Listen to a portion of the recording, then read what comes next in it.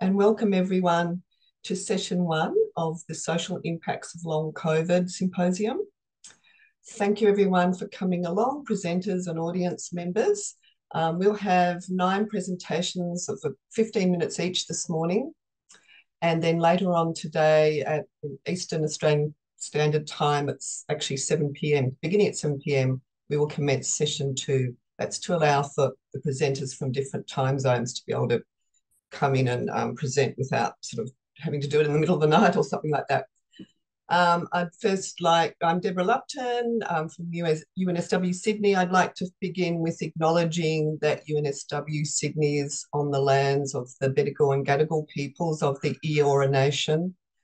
And I'm actually coming to you today from Canberra, the Ngambri and Ngunnawal peoples' traditional sovereign lands. And for all of these territories, sovereignty was never ceded. Now, I'd like to kick off first with Mark Davis from Monash University. So Mark, if you could get us going, thanks very much.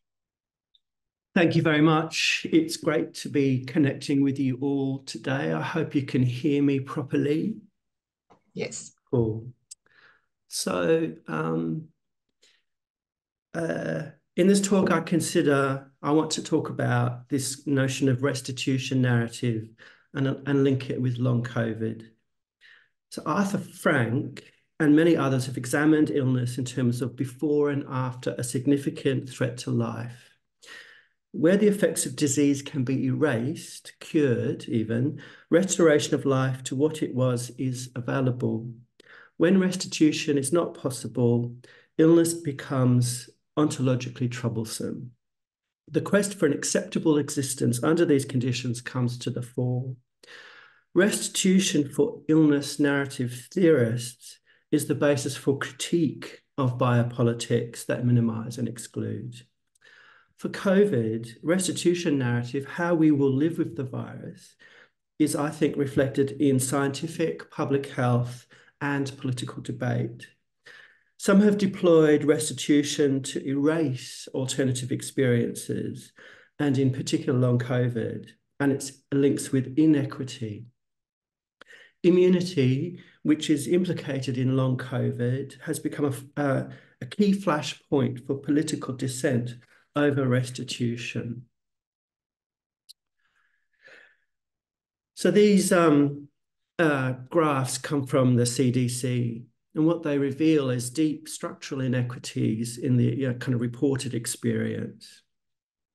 Marked class and ethnic patterning of long COVID outcomes.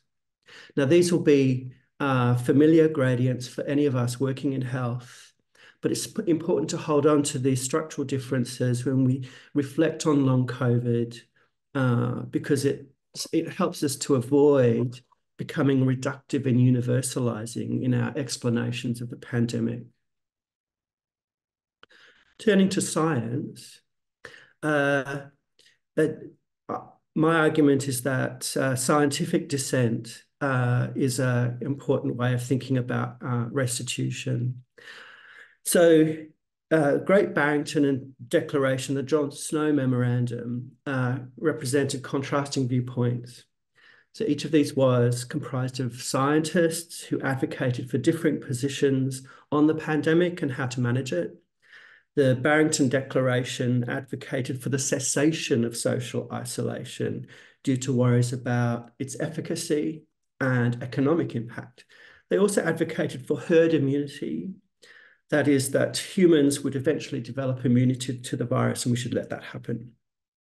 John Snow argued that ceasing social isolation was unethical and unscientific due to the biomedical features of the virus. Too many people would die and herd immunity would not be achieved. So there are other examples of these debates. In the UK, we had IndySage set up as a kind of contrast to the SAGE committee advising government. And in Australia, we had AusSage. As the fragments suggest, dissensus was expressed through notions of herd immunity, immunity debt, natural immunity, hybrid immunity.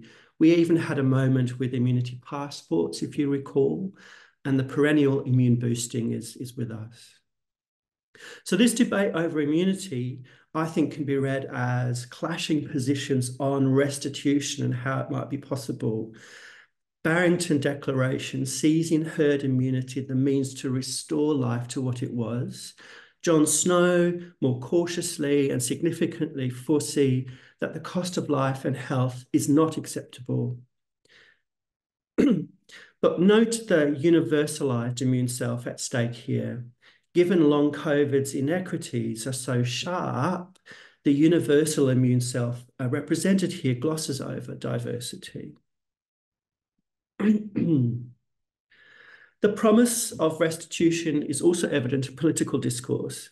This example comes from Hansard and records a statement by the Australian Prime Minister to Parliament on the 13th of May 2020.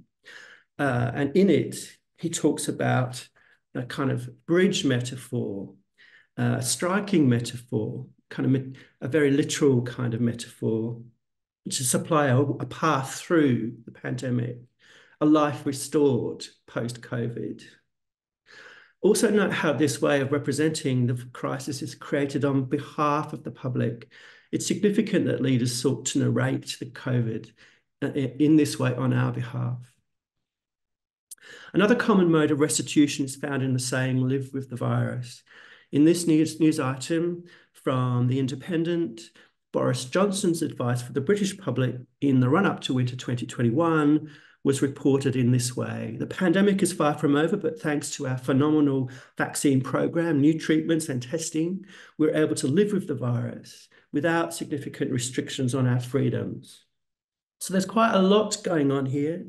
Vaccines are made out to be a form of freedom, whereas lockdowns presumably were not.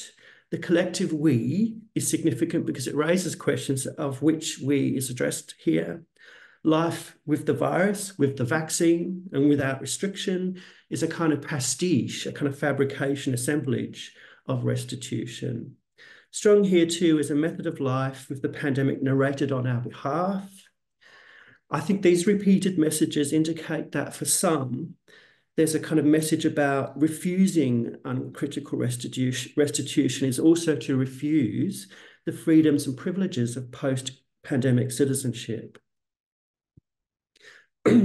Some other examples appear in news media, and we can see how scientific dissensus is brought into connection with these politics and used to frame how we should live with the virus. In this example, the journalist, I won't read it out, of course, weaves a narrative on politics and science that borrows from restitution. They talk about, making decisions guided by science, when we know that there's some kind of, conflict there, and not short-term political expediency, which is kind of ironic. And then a little bit later on, how we should continue to live with the virus in all our forms. Live with the virus here is deployed as the means by which a form of restitution becomes available. But there's not much room for other stories, including the long COVID experience. In this example, it's an interesting turning of restitution. Dissenting voices are met with some condemnation.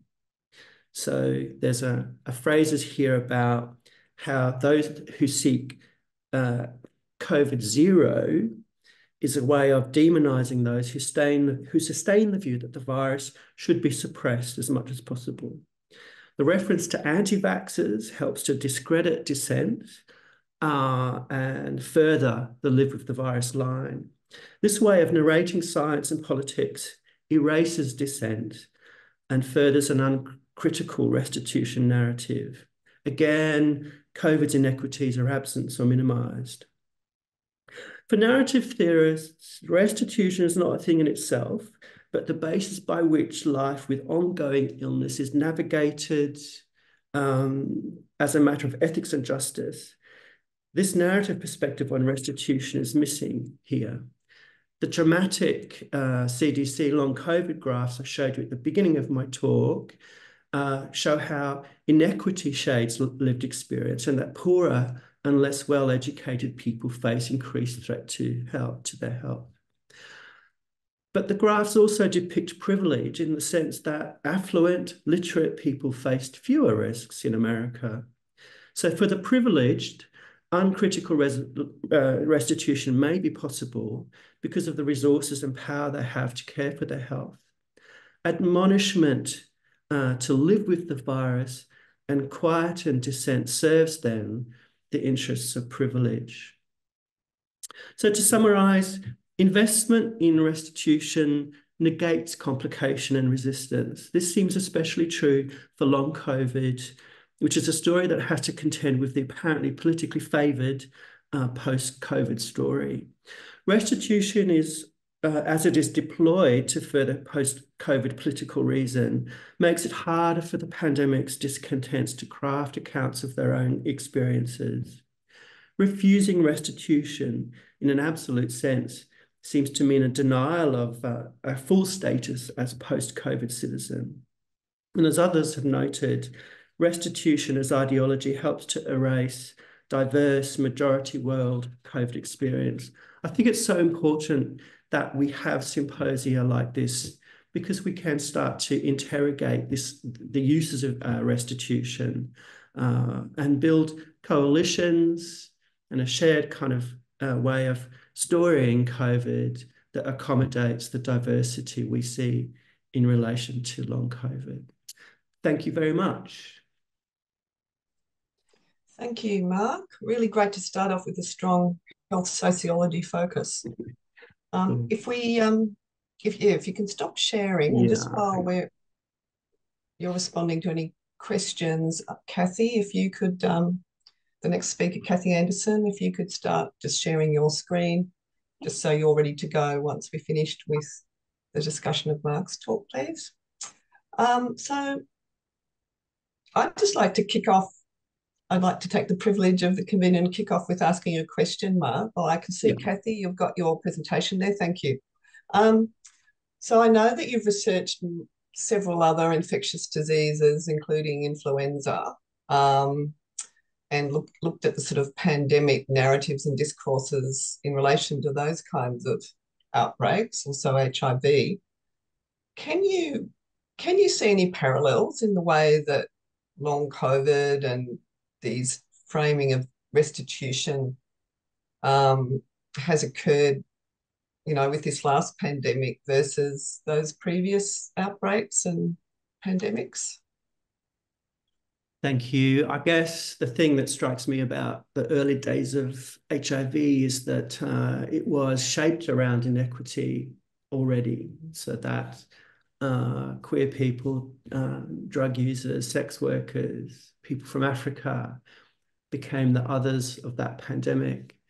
I think what's different about influenza and then COVID is that it, brought us all into a kind of way of experiencing, we're all potentially at risk. It's uncertain who will get long COVID and what the outcomes will be. And I think that brings people, together differently. I will say though that what people with HIV, how they came together and resisted dominant constructions of the virus and risk and threat and identity. There are important foundations, tools to bring into COVID, which is very, very different. Also COVID intersects with pre-existing conditions. So people with HIV, hepatitis C, immune deficiency, dysregulation, older, who often get kind of marginalized in mainstream high-tech medicine anyway, have to think about COVID very, very differently. So I think there is there are generalities possible across pandemics, but the particularities are also very valuable ways of thinking about the pandemic. Definitely, I agree. Yes, it's very interesting to look at the differences and similarities across those different outbreaks and epidemics and pandemics. Yep. Kat Fraser's got a comment. She says, we also need better access to lived experience, insights and expertise, especially the housebound, bedbound, which are very difficult to reach unless you're in their Twitter social media communities. and have built existing trust, building a platform for this with the community, looking to build pilot programs if anyone is interested here. And Kat's got their email address there. Thanks, Kat. I'm sure there probably will be a lot of, I'm sure there will be a lot of people interested in that. Thanks, Deborah. I just wanted to jump on as it's late for me. I won't be staying for much longer, but it's all amazing insights that you're bringing to the table. Thank you. Yeah, thanks, Kat. So yeah, I'm glad you got your message out there early on. I'll be in touch with the follow-up. Yes. Noah was asked if there'll be recording. Yes, there will be. It's being recorded right now, and I'm going to upload it with the Centre for Social Research in Health. That's one of the centres I'm in at UNSW Sydney. They make sure that they have their own sort of YouTube channel, and this is sort of seen as part of their seminar series in a way, a special part of it. So everything will be uploaded to YouTube, and I guess you can either email me about it when it's ready to view. I'll be tweeting about it, of course. A lot of people here know that I tweet very regularly about things. So yeah, either check in through email, or if you're on Twitter, check my tweets. It'll take a few days. Elizabeth mentioned the gendered nature of long COVID. Yes, I'm sure that will be discussed by other presenters. Now, I'm just checking for time. Oh, okay. So thank you, Mark. We'll now move on to Kathy Anderson from the University of Sydney. Go ahead, Kathy, please. Thanks, Deborah. So can everyone hear me okay? Yes. All good. So yes, my name is Kathy Anderson. I'm in the last year of my PhD candidature in the discipline of sociology and criminology within the Faculty of Arts and Social Sciences at the University of Sydney. And as you can see, the title for my talk today is The Long Haul Contested Histories of Long COVID and ME/CFS in Australia. So firstly, I'd also like to acknowledge the Gadigal people of the Eora Nation, the traditional custodians of this land, and pay my respects to the elders, both past and present, and all First Nations people joining us today. So first, just some background of my overall thesis. So the thesis is a qualitative case study which explores the processes of knowledge production via a sociological analysis of contested chronic illnesses in Australia. I'm seeking to extend our understandings of contested chronic illnesses by utilising a sociology of knowledge and sociology of contested illnesses theoretical framework with borrowed insights from critical disability studies and analysed using reflexive thematic analysis. So today's talk is one part of my PhD research. So what I will be talking about today is the comparative early histories of how myalgic encephalomyelitis, chronic fatigue syndrome, commonly known as ME/CFS, and long COVID have been represented in the Australian news media. So just important to note that these are preliminary findings. Analysis is still ongoing, work in progress.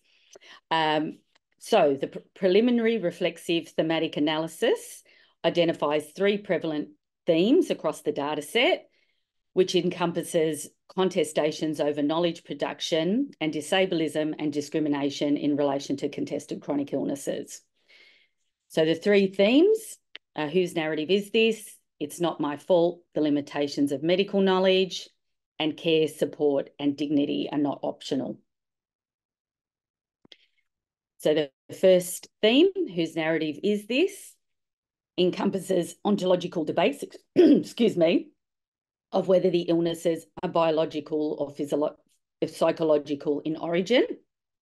And this is one of the main contestive narratives throughout all of the articles, and it relates to debates about the etiology of the illnesses, which manifest in discussions about whether the illnesses are, in quotes, real. And if ME/CFS and long COVID are biological or psychological in origin. For example, in an article discussing a first-person account of ME/CFS in the Sydney Morning Herald, it reports that it took 2 years for Sydney man Michael Lyons to find a doctor who took his debilitating illness seriously. Some told him there was no medical reasons for how he was feeling, and that it was all in his mind. To further illustrate, in the following excerpt, Sarah, a senior nurse, aged 34, who is living with long COVID, contests the biomedical framing, including dismissal of her symptoms. She's reported in an ABC News article as calling for greater recognition within the medical community of long COVID as a legitimate condition. And she further states, when I was in a mental health centre, there was a doctor there, actually 2 doctors there, that seemed to not think it was a real thing, that seemed to think that it was all in my head. The pain wasn't really there, when actually it really is, and this is a real issue, she says, and that's very hurtful. Oops, sorry. So the next theme is It's Not My Fault, the Limitations of Biomedical Knowledge, and this encompasses contestations over responsibility for illness. So this is a counter-narrative, again, recurring theme throughout the articles, that those living with ME/CFS or long COVID are not responsible for their ill health. This theme is portrayed in a number of different ways, including narrating their story of one as moving from previously good health with a strong work ethic, etc., prior to contracting a virus or infection. And this theme also includes responses to limitations of medical knowledge, including counter-narratives to dominant biomedical framings of the illness, which differs from their lived reality.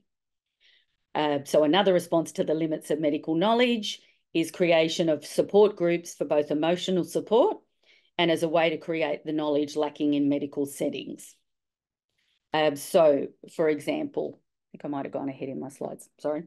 So, for example, Bronwyn Carter, in a letter to The Age, provides a counter-narrative that is living with ME/CFS or inhabiting the sick role long-term is not her fault, by framing the illness as an unexpected and abrupt change in her life story. And she states, one Sunday morning, I woke up with the flu, swollen glands, aching legs, and fuzzy brain.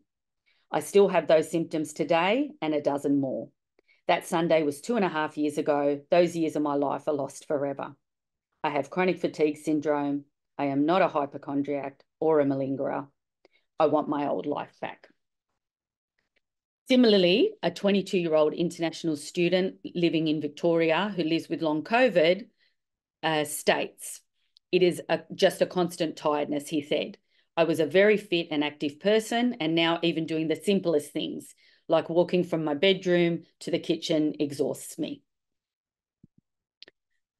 Others are organising social media groups, such as UK mother Claire Hasty, who set up a Facebook group for those experiencing long COVID to support each other and coordinate their own knowledge about the condition, including challenging the narrative that only severe acute coronavirus can cause long-term issues. Claire, in an ABC News article, asserts the following. It's one of those mysteries that we are so desperate for science and research to catch up with us because we have a hypothesis, she said. The science definitely needs to catch up with our experience. Even mild coronavirus can have lingering effects. And the third preliminary finding theme is care, support and dignity are not optional. And this encompasses demonstration of forms of disableism as defined by medical sociologist Carol Thomas. So some examples of structural disableism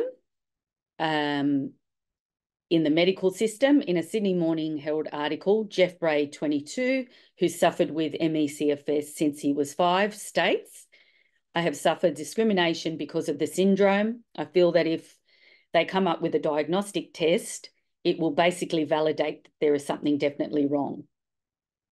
Another example is in an article by Wingfield and I think it's Degatmeyer, writing in The Conversation. They speak of the structured disableism affecting frontline healthcare workers in the United Kingdom, and they state, a number of healthcare workers have also developed long COVID, rendering them unable to work. Worryingly, some healthcare employers do not recognise COVID-19 as an occupational exposure. This curtails the access to financial protection of those affected. In some cases, this has cost employers their jobs and forced them to claim benefits.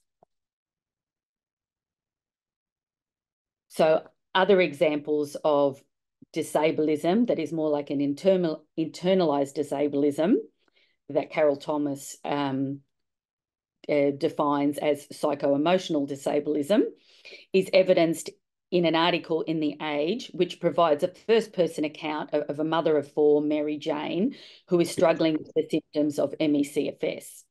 And Mary states, "Due to the mystery that shrouds CFS, I feel very isolated and often question my sanity because this does not conform to common illnesses.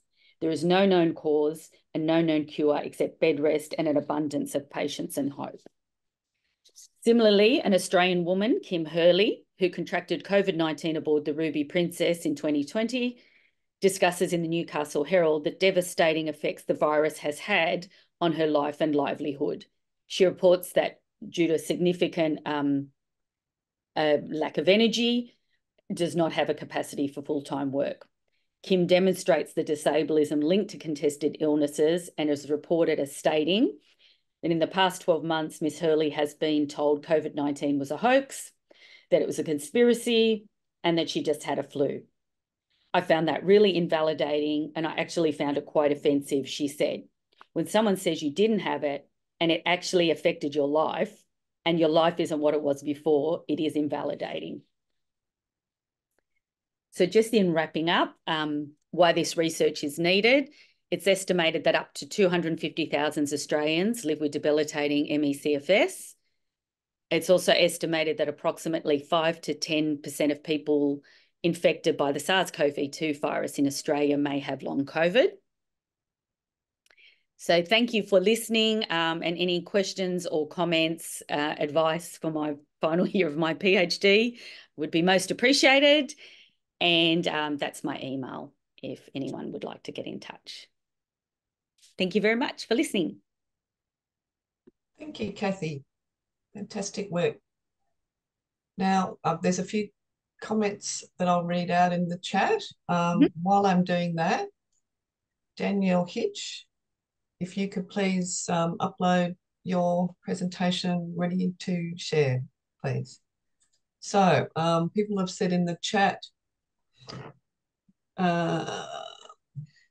okay, Kat says there's very influential cabal of psychiatrists that are responsible for setting these narratives about fatigue-related illness.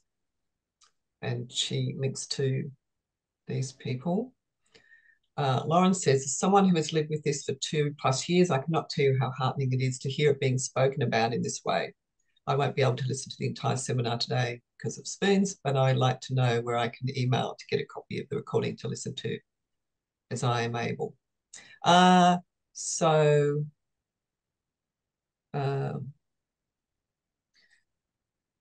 If you email me, everyone, so when you registered, you probably will have seen my email address, but if it wasn't on the registration as the organizer, then just Google me. You'll easily find my UNSW email online.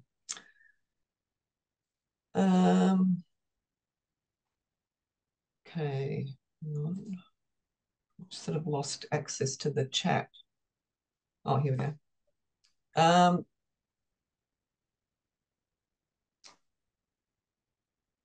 And many other thanks from people with long COVID.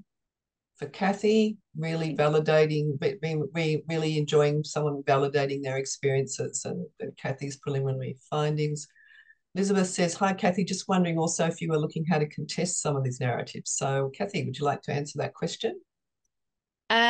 So my thesis, I'm also been interviewing, so I'm looking at how knowledge is produced around these illnesses and how it affects people on the ground.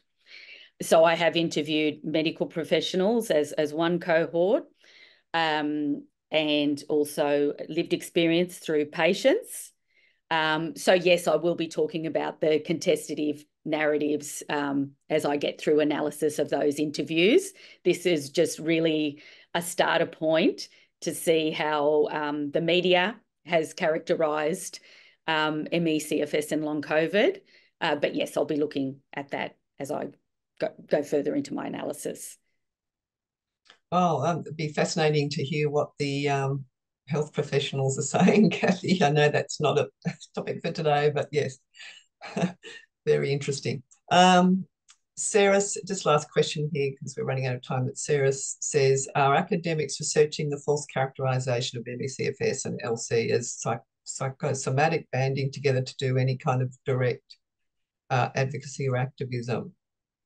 I'm not sure if you can answer that question.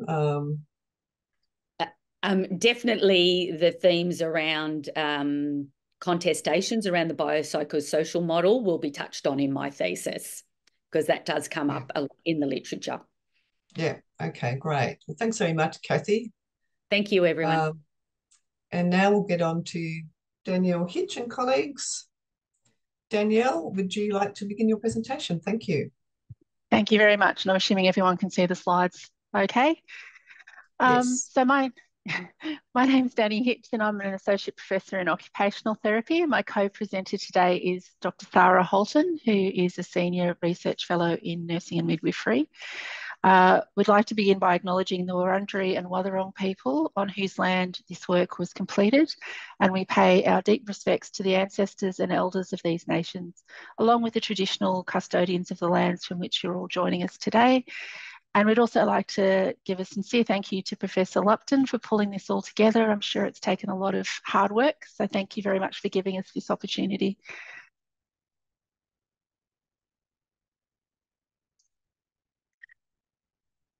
So health equity and COVID-19 in Australia and around the world couldn't be a more critical or timely issue. As we're navigating through the pandemic, it's become increasingly clear that COVID-19 has not affected all Australians or all Australian communities equally. Vulnerable populations have faced disproportionate challenges, amplifying and compounding pre-existing health inequities in our society. This presentation is based on a study which aimed to identify and describe the socially and politically mediated determinants of health following COVID-19 infection. We also wanted to acknowledge that some of the determinants we talk about are politically rather than just socially mediated, to highlight the opportunities we may have for positive change in the future. By exploring the lived experiences of Australians recovering from COVID-19, we've uncovered complex and interconnected relationships between multiple determinants of health. The COVID-19 pandemic has significantly exacerbated existing health disparities and highlighted stark inequalities within and across countries. I'm sure many of you would have listened to the public announcements during the first couple of years of the pandemic, where it was always presented as this person died from COVID, but they had pre-existing conditions. So flagging the fact that this person was more vulnerable, but not necessarily in a compassionate way. The pandemic's underscored the urgent need for health and social strategies that prioritise equity and tackle the root causes of these disparities. Groups at greater vulnerability for poor outcomes from COVID-19 include people with disability, culturally and linguistically diverse communities, older people, Indigenous communities, the homeless, and those living in poverty. These disparities are not just numbers, they represent real people facing significant barriers to health, wellbeing, and access to care. It highlights the importance of engaging with lived experience of people recovering from COVID or with long COVID to understand their lived experience and their personal determinants of health, because these are unique to all individuals. Australia's experience with the COVID-19 pandemic has been unique due to its geographical isolation and strong public health responses, resulting in relatively low rates of COVID-19 related mortality and morbidity initially. However, the emergence of the Omicron variant led to a surge in cases, as we know, and increased public awareness of long COVID as a significant health issue. That's not to say that everyone has good awareness, but people are generally becoming more aware of long COVID. Estimates of long COVID prevalence in Australia range from 5 to 20%, and its significant impacts are becoming more evident over time. So now I'll hand over to Sarah for our next slide. Thanks, Danny. So I'm going to tell you about the framework that we used for the project. So we used the health equity framework, and we adopted this as the organising theoretical structure for the qualitative analysis of the multi-level determinants which are affecting health equity. or inequity experienced by the participants in the study. And this approach allowed us to explore not only just the physical and medical sequelae of non-COVID, but also the social, economic, and emotional dimensions of the participants' lived experiences. And so the framework defines health equity as having the personal agency and fair access to resources and opportunities needed to achieve the best possible physical, emotional, and social well-being. Conversely, health inequity is defined as the preventable differences in health outcomes closely linked to social, economical, and environmental conditions. And the framework was developed to provide public health practitioners with a tool to help them identify the systemic roots of inequity and translate this into action or practice. And it's based on 3 core principles. And these are firstly, putting equity at the core of health outcomes by emphasising personal agency and fair access to resources. Secondly, highlighting the multiple interacting spheres of influence. And thirdly, acknowledging that health equity and inequity results from the cumulative impact of experience over time. Thanks, Danny. Next slide, please. Thank you. So we used a narrative qualitative data collection method in which we asked participants to tell their own story of COVID-19 in their own time and their own words. We collected the data using semi-structured interviews, which were completed either online or over the telephone. And the research was conducted at a large metropolitan public health service located in Melbourne, Australia. And the local community which this health service serves is characterised by socioeconomic disadvantage, cultural diversity, and is also experiencing rapid population growth. And the locality was considered a COVID hotspot during the pandemic and frequently recorded case numbers far above the statewide average. Most of the participants in the study were living in this community, but some were recruited from other Australian communities. We sought to recruit people with who had a confirmed diagnosis of COVID-19 from February 2020 to March 2022, and who were at least 6 months post their diagnosis, and they also needed to be 18 years or over. We excluded participants if they required interpreter assistance due to resource restrictions, but we acknowledge that this may have excluded some Australians who experience some health inequity. However, the findings of this research have allowed the research team to secure some funding for other studies that we're currently undertaking, which include resources for interpreters. The final sample that we had for this study included 57 people who had experiences of lived and living experience of long COVID. And we determined the sample size using information power, and we weren't aiming to get theoretical saturation. We know that the lived experiences of people with COVID-19 vary considerably between individuals, and we've tried to honour that when we've reported the findings.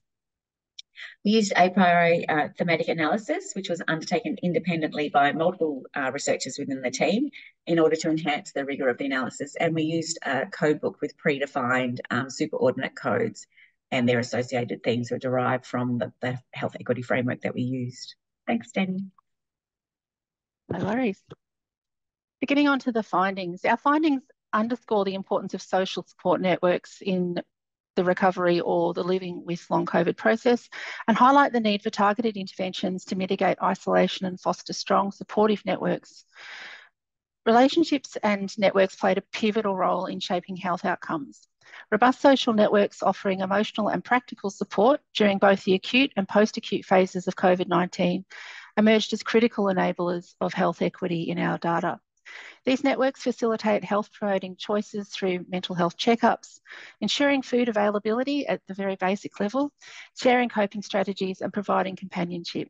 The advent of social media and other online platforms have introduced a novel form of peer support, highlighting how these networks can thrive in both the real and virtual environment, provided there's access to internet, which not everyone has. However, isolation stands out as a significant barrier to health equity. A loss of friendships due to disbelief, stigma, or political differences has led to increased isolation for some people, cutting individuals off from essential sources of support. This issue is particularly pronounced in disadvantaged communities, where integration back into society post-lockdown has been challenging due to heightened isolation or prolonged isolation in the case of Western Melbourne. Furthermore, participants noted that the fear of transmitting the virus led to voluntary withdrawal from social relationships, which, although sometimes temporary, could still have long-term negative impacts on health and well-being.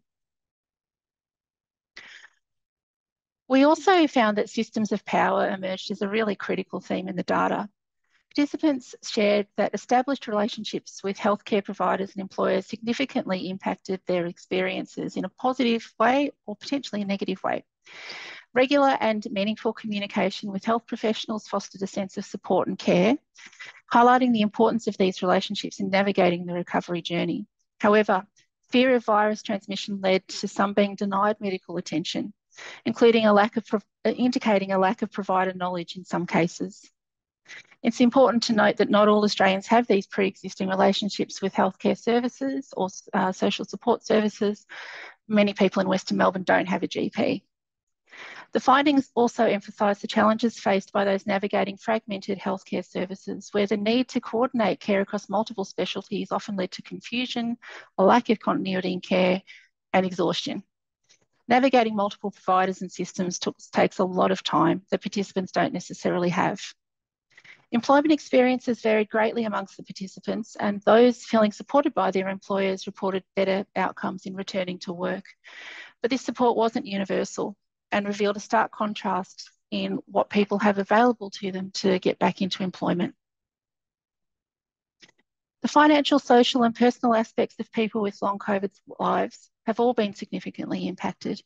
Many people reported experiencing considerable financial hardship due to the inability to work, compounded by a lack of coverage by leave provisions. It was also particularly acute for those who were ineligible for government support, which led to drastic changes in living circumstances and greatly increased stress. Challenges in returning to work also placed additional strain, further exacerbating financial and emotional stress.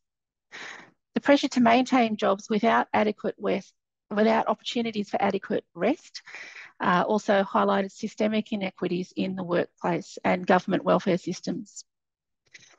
People also face challenges in engaging in meaningful activities and fulfilling their life roles, which are critical for individual identity and well-being.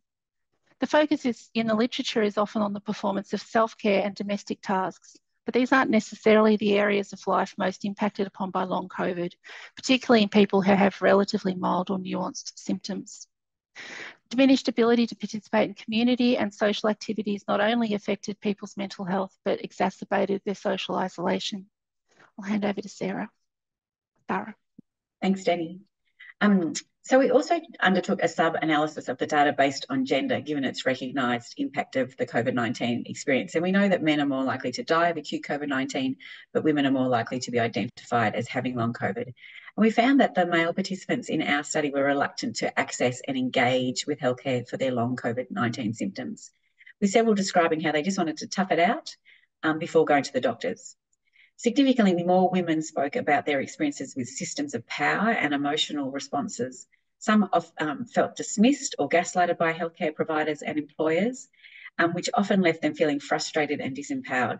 They frequently assumed that their symptoms would be dismissed to their gender because of their gender, and were appreciative when healthcare providers were actually willing to investigate, take the time to investigate their symptoms instead of just attributing them to their being a hormonal woman. Women were also more likely to be caring for others, such as children or elderly parents, and the impact of their long COVID-19 symptoms therefore extended to other people in their family, as they were often unable to fulfil their previous carer roles. Thanks, Danny. Thank you. So our final findings to report is about 28% of the participants developed new conditions or symptoms in the months following their recovery, but 19% of our participants found their pre-existing health conditions were exacerbated by COVID-19 infection, leading to increased reliance on medications and treatments they previously used less often. Fatigue, breathlessness, cardiovascular issues and mental health concerns were the most challenging symptoms reported by our participants, with fatigue and breathlessness in particular having a pervasive impact on all areas of daily life, making basic activities like having a shower or washing your hair a real struggle. For some participants, these symptoms were particularly distressing because they were similar to experiences of choking or drowning, which were their greatest fears. The interconnected nature of physiological and mental health symptoms emphasises the complexity of the recovery process and underscores the need for a holistic approach to health equity in the context of COVID-19. So in conclusion, social support systems are important. Systems of power are a key influence Financial hardship and the loss of valued life roles are a common and really distressing long COVID experience. Gender and potentially other personal factors shape the lived experience of people with long COVID. Long COVID impacts on every aspect of health and wellbeing. So for health equity, we need targeted interventions to decrease isolation and build or maintain people's social networks, systemic policies and practices that leverage existing supports and improve system navigability for everybody, action on financial support for people with long COVID, interventions and supports that maximise participation in Australian life for people for long COVID, policies, practices and interventions that are sensitive and responsive to elements of personal identity and intersectionality. We need to include exacerbation of pre-existing conditions in definitions of long COVID. If we don't, then we're missing a large proportion of people whose lives have been impacted by the virus. And overall, we need to have a holistic approach to care and support that sees the whole person, not just their long COVID. Thank you.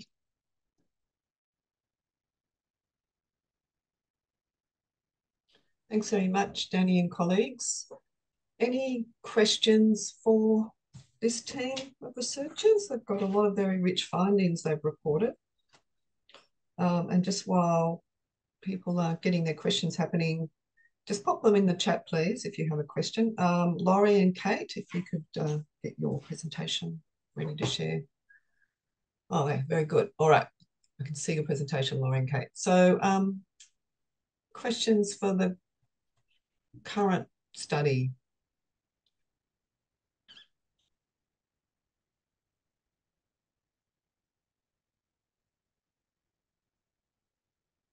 Does anyone here with long COVID on this call, on this meeting, feel like the findings from this study chime with their findings or are different in any way? Given that it was a very interesting, if you remember, it's a very interesting population that these researchers spoke to, very marginalised, disadvantaged, ethnically diverse population. So be interesting to compare those findings with other people's research or other people's experiences. Yes, so we're getting some people saying yes.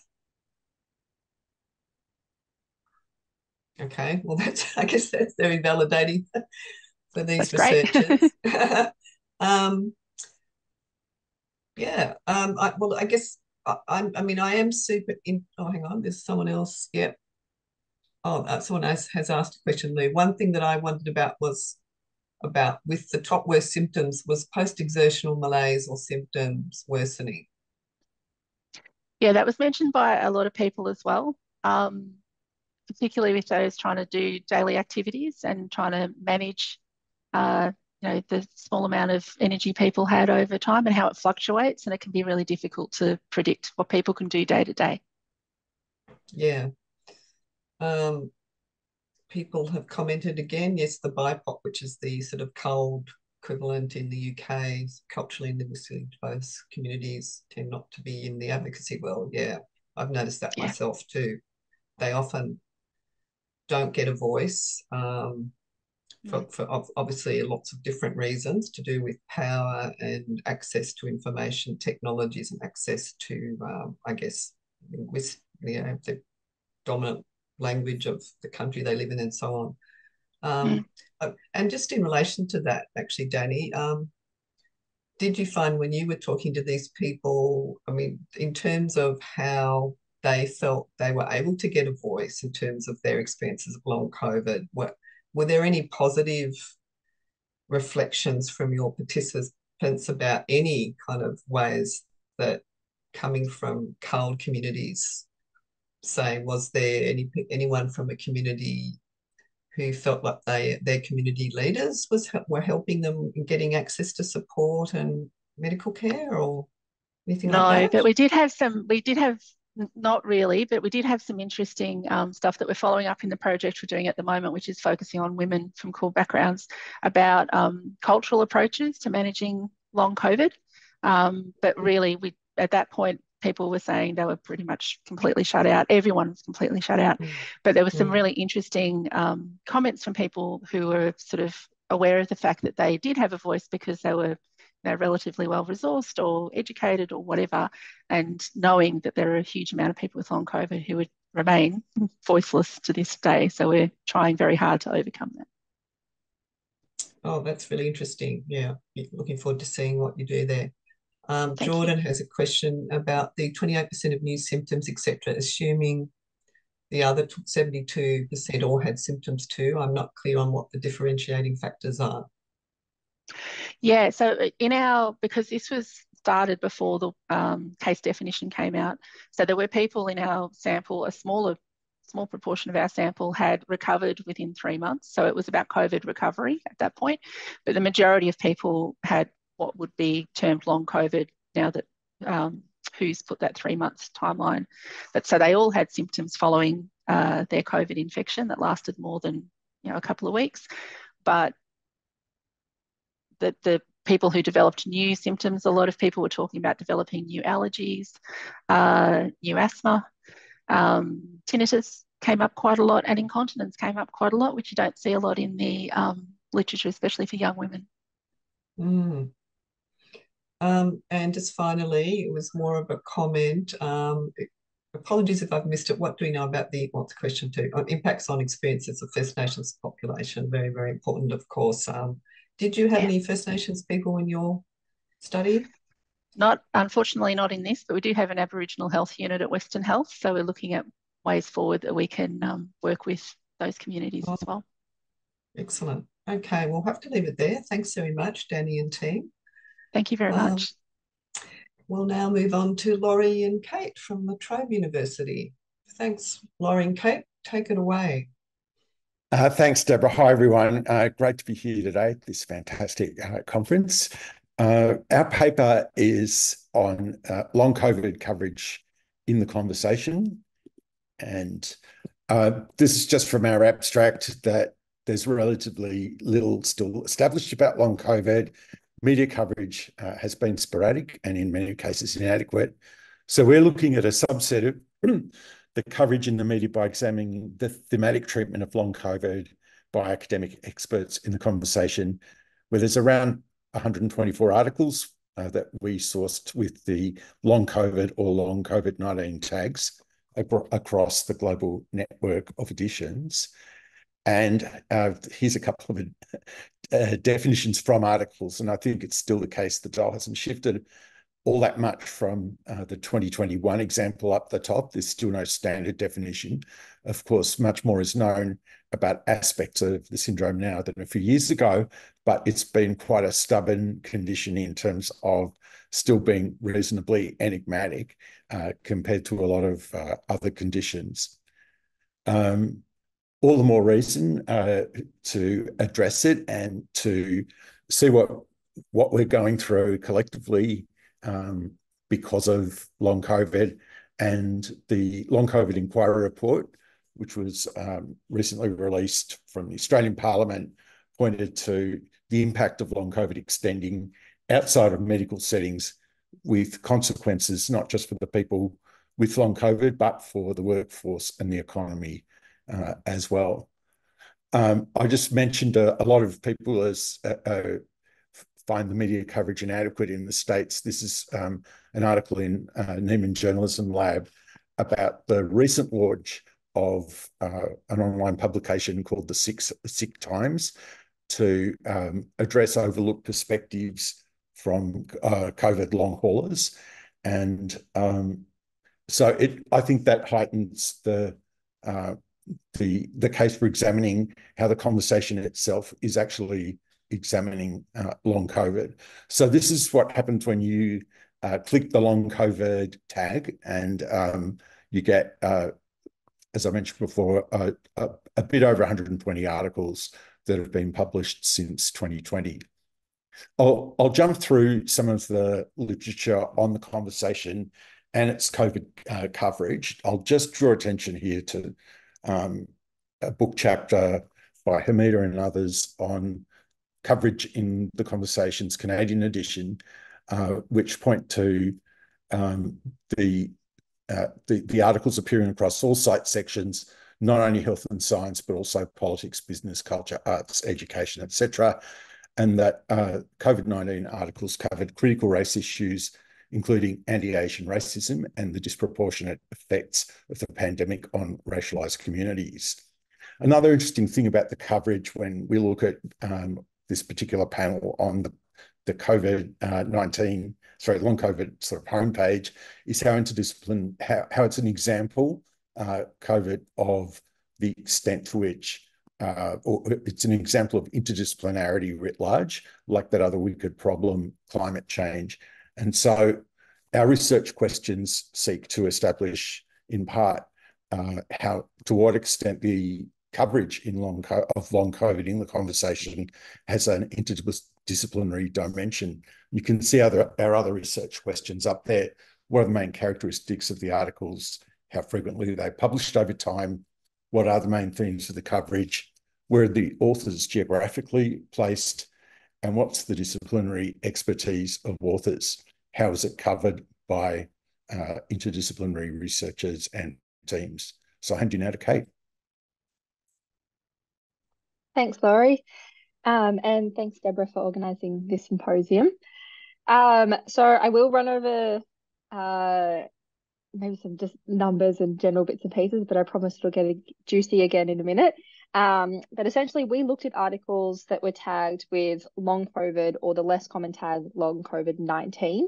All of these articles were published in English and available on the Australian edition of The Conversation. However, we did find that the same collection of articles appeared in the global and like in other editions. So it returned 124 articles between the 16th of July 2020 and the 23rd of January 2024. Once I looked at those articles, it turns out that only 113 were actually about long COVID. So there were a few that were potentially mistagged. And while 113 articles might seem like a substantial number, when you compare it to the almost 8,000 articles that were tagged with COVID-19, it's quite a small fraction of the coverage on The Conversation. We analysed both the metadata, including information on authors and the content of the articles, to look at where the researchers were from geographically and in terms of disciplines, as well as to what extent non-health disciplines were represented. And looking at the main characteristics of the articles, we found that, maybe Laurie, could you jump back one slide? Yeah, thank you. So we found that within the 113 articles, there were only 83 that were primarily focused on long COVID. So there were a handful of articles that only briefly referred to long COVID. So that might have been one or two sentences or a single mention.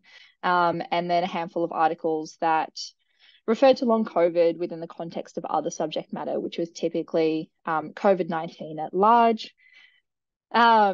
Over time, we saw that, back to that other article. Thank you. We saw that coverage did increase in 2021 and 2022 and then sort of plateaued out. So there was a surge in coverage of long COVID, but it seemed to have plateaued last year. Thanks, Laurie. So in terms of the articles themselves, there was a mix of both original research and synthesis or interpretation of research more broadly. The majority was like research interpretation or translation. But interestingly, there were two instances of authors speaking of their own lived experience of long COVID within the context of other research, or use that to translate or communicate the point of other research. But yeah, that would be 2 of 113, so it's quite small. There were 7 articles that referred to preprint material, an additional 2 that referred to planned or prospective studies, and 4 that referred to non-peer reviewed articles.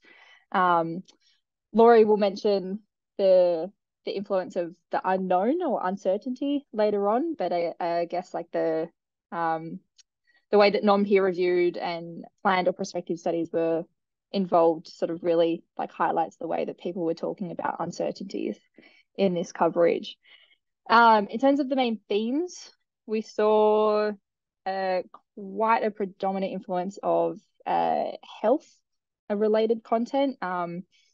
The top themes were around the risk and prevention of long COVID, the treatment of long COVID, health impacts to a patient or a person who had long COVID, and then policy and healthcare systems at large. There was quite little focus on disability, stigma, lived experience, or the consequences of long COVID on employment. And it's really interesting to hear everyone talk about all of those social impacts and the lived experience of long COVID earlier, because that really hasn't come through in media coverage on the conversation as much as health impacts at large. There were also very few articles that focused on underrepresented or minority populations, but that was increasing over time, or references and acknowledgement of the impacts of long COVID on those populations has started to occur more frequently, more recently. So in terms of geography, we did see an overwhelming preference for the Anglosphere, which is unsurprising given that we were looking at articles published in English that were available on the Australian edition. There was also only one article that was a multinational team, where there were team members from the US as well as from Mexico. So the majority of articles were from the Anglosphere and also from one nation, I suppose. And then, I think maybe there's a slide back one. Beautiful, thanks, Laurie. So in terms of the disciplinary expertise of authors and multi-authored teams as well, we looked at the self-described disciplines of articles and coded them into these 4 categories.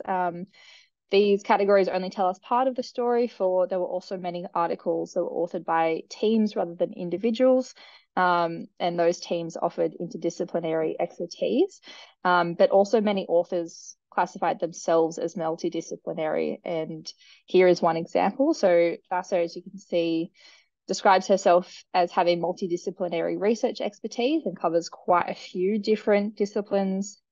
And then to the next slide, Laurie. So looking at the way that articles were, the number of articles that were multi-authored and interdisciplinary, there was a substantial increase in articles that were both multi-authored and interdisciplinary over time. So for example, in 2021, 6 of 28 articles, or 21%, were authored by interdisciplinary teams. And then in 2023, it was far more prevalent at 44%, or 16 of 36 articles. Laurie will now talk to a few of those examples. Thanks, Kate. So I just want to draw attention briefly to some of the articles where we see interdisciplinary teams and what they're bringing into play. And as noted, a lot of these articles are really popping up over the last year. In this particular one, we've got sociologists, social scientists, health scientists. I think there's another author there we can't see as well. If we look at this particular article, Nisreen one is actually one of the more prolific contributors to the conversation articles on long COVID. And in this instance here, she's a professor of public health. She's working with a statistician and PhD candidate to actually look at some of the issues. This is a kind of really interdisciplinary project looking at some of the background to why so many people in the UK are out of work due to long COVID. And here's one of the examples that's very recent of a very interdisciplinary team, largely from RMIT, spanning everything from marketing to biomedical sciences to immunology, which is analysing what a group of long haulers that they followed for 3 months have told them about living with long COVID. So just to sort of summarise, while there are fluctuations in terms of estimates of how many people have long COVID or will get it, there's broad agreement in all the articles across the conversation. Long COVID's a post-viral condition. It manifests itself in different ways, with much still to be understood. None of the articles suggested long COVID wasn't real, in contrast to the skepticism about the condition when it first emerged as a social media advocacy movement in the US. There's no hype here about breakthrough treatments. There are articles, I think, including one from Deborah, on some of the highly touted fake or unproven treatments that were getting media coverage. And there's one kind of we got it wrong article about coverage, which really just says that the scale of long COVID was underestimated. Just some limitations of what we've done so far. We can't really, and we haven't tried to infer editorial policies preferencing different types of articles and expertise from the conversation. We can't determine also, obviously, if our findings reflect the actual scale of multidisciplinary or interdisciplinary research into long COVID from this. And we've only just begun to work with Meltwater, which is a social listening platform, to determine which of these articles had the most impact and republication. But to conclude with a really quick discussion here, we conclude the conversation is continuing to share and provide regular engagement with what's known and what's being researched. Well, relatively few articles are focused on some of the social and economic contexts. There is an increase of multidisciplinary and interdisciplinary research over time that's bringing those themes to the fore. And we find also that coverage that we referred to earlier in the Canadian edition of the conversation on COVID in general in 2020 came up with broadly the same main themes we found in its international coverage of long COVID.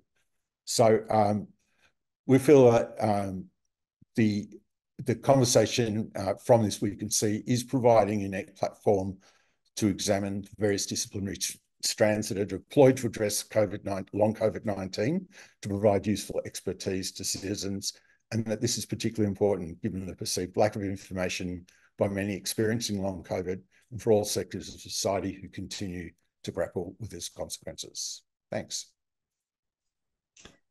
Thanks, Laurie and Kate. So while we're having a conversation about their findings, Marisol and Juana are the next speakers. If you could get your presentation ready, please. So I would, just in relation to the conversation, I would strongly suggest that all the fabulous researchers presenting their findings today see if they can get something in the conversation and get the discussion happening in the conversation about their fantastic findings. It's really worthwhile, and as Laurie and Kate have just shown, you know, there haven't been that many conversation articles about long COVID, and so we need to hear more, particularly about this new and emerging research findings from people who are presenting here today. So there was a comment. Lou has said, a related angle for research could be to look at the Australian New Zealand Science Media Centre's coverage of long COVID.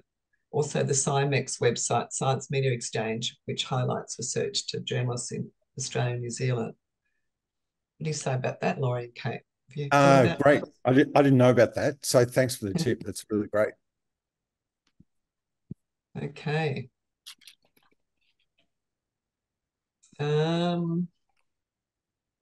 I mean, would be really interesting to know, wouldn't it? Just, I don't know if there's been any media research done on audience or readership responses to the conversation articles across whatever topic they cover. Of course, they topic many topics. Do you know, has there been sort of any research looking at just how the conversation is read and received by audiences? Not to my knowledge in terms of what do people actually think of it, surveys of what people think about its coverage of particular issues. There's been a lot of attention on republication and social media sharing and those kinds of things, but I think that's slightly different to taking up the question as to how people evaluate the knowledge. So I'd love to be proved wrong on this, but I haven't seen anything in the literature on that so far. No, I haven't either. And I've written about 25 articles now for the conversation, so I personally would be.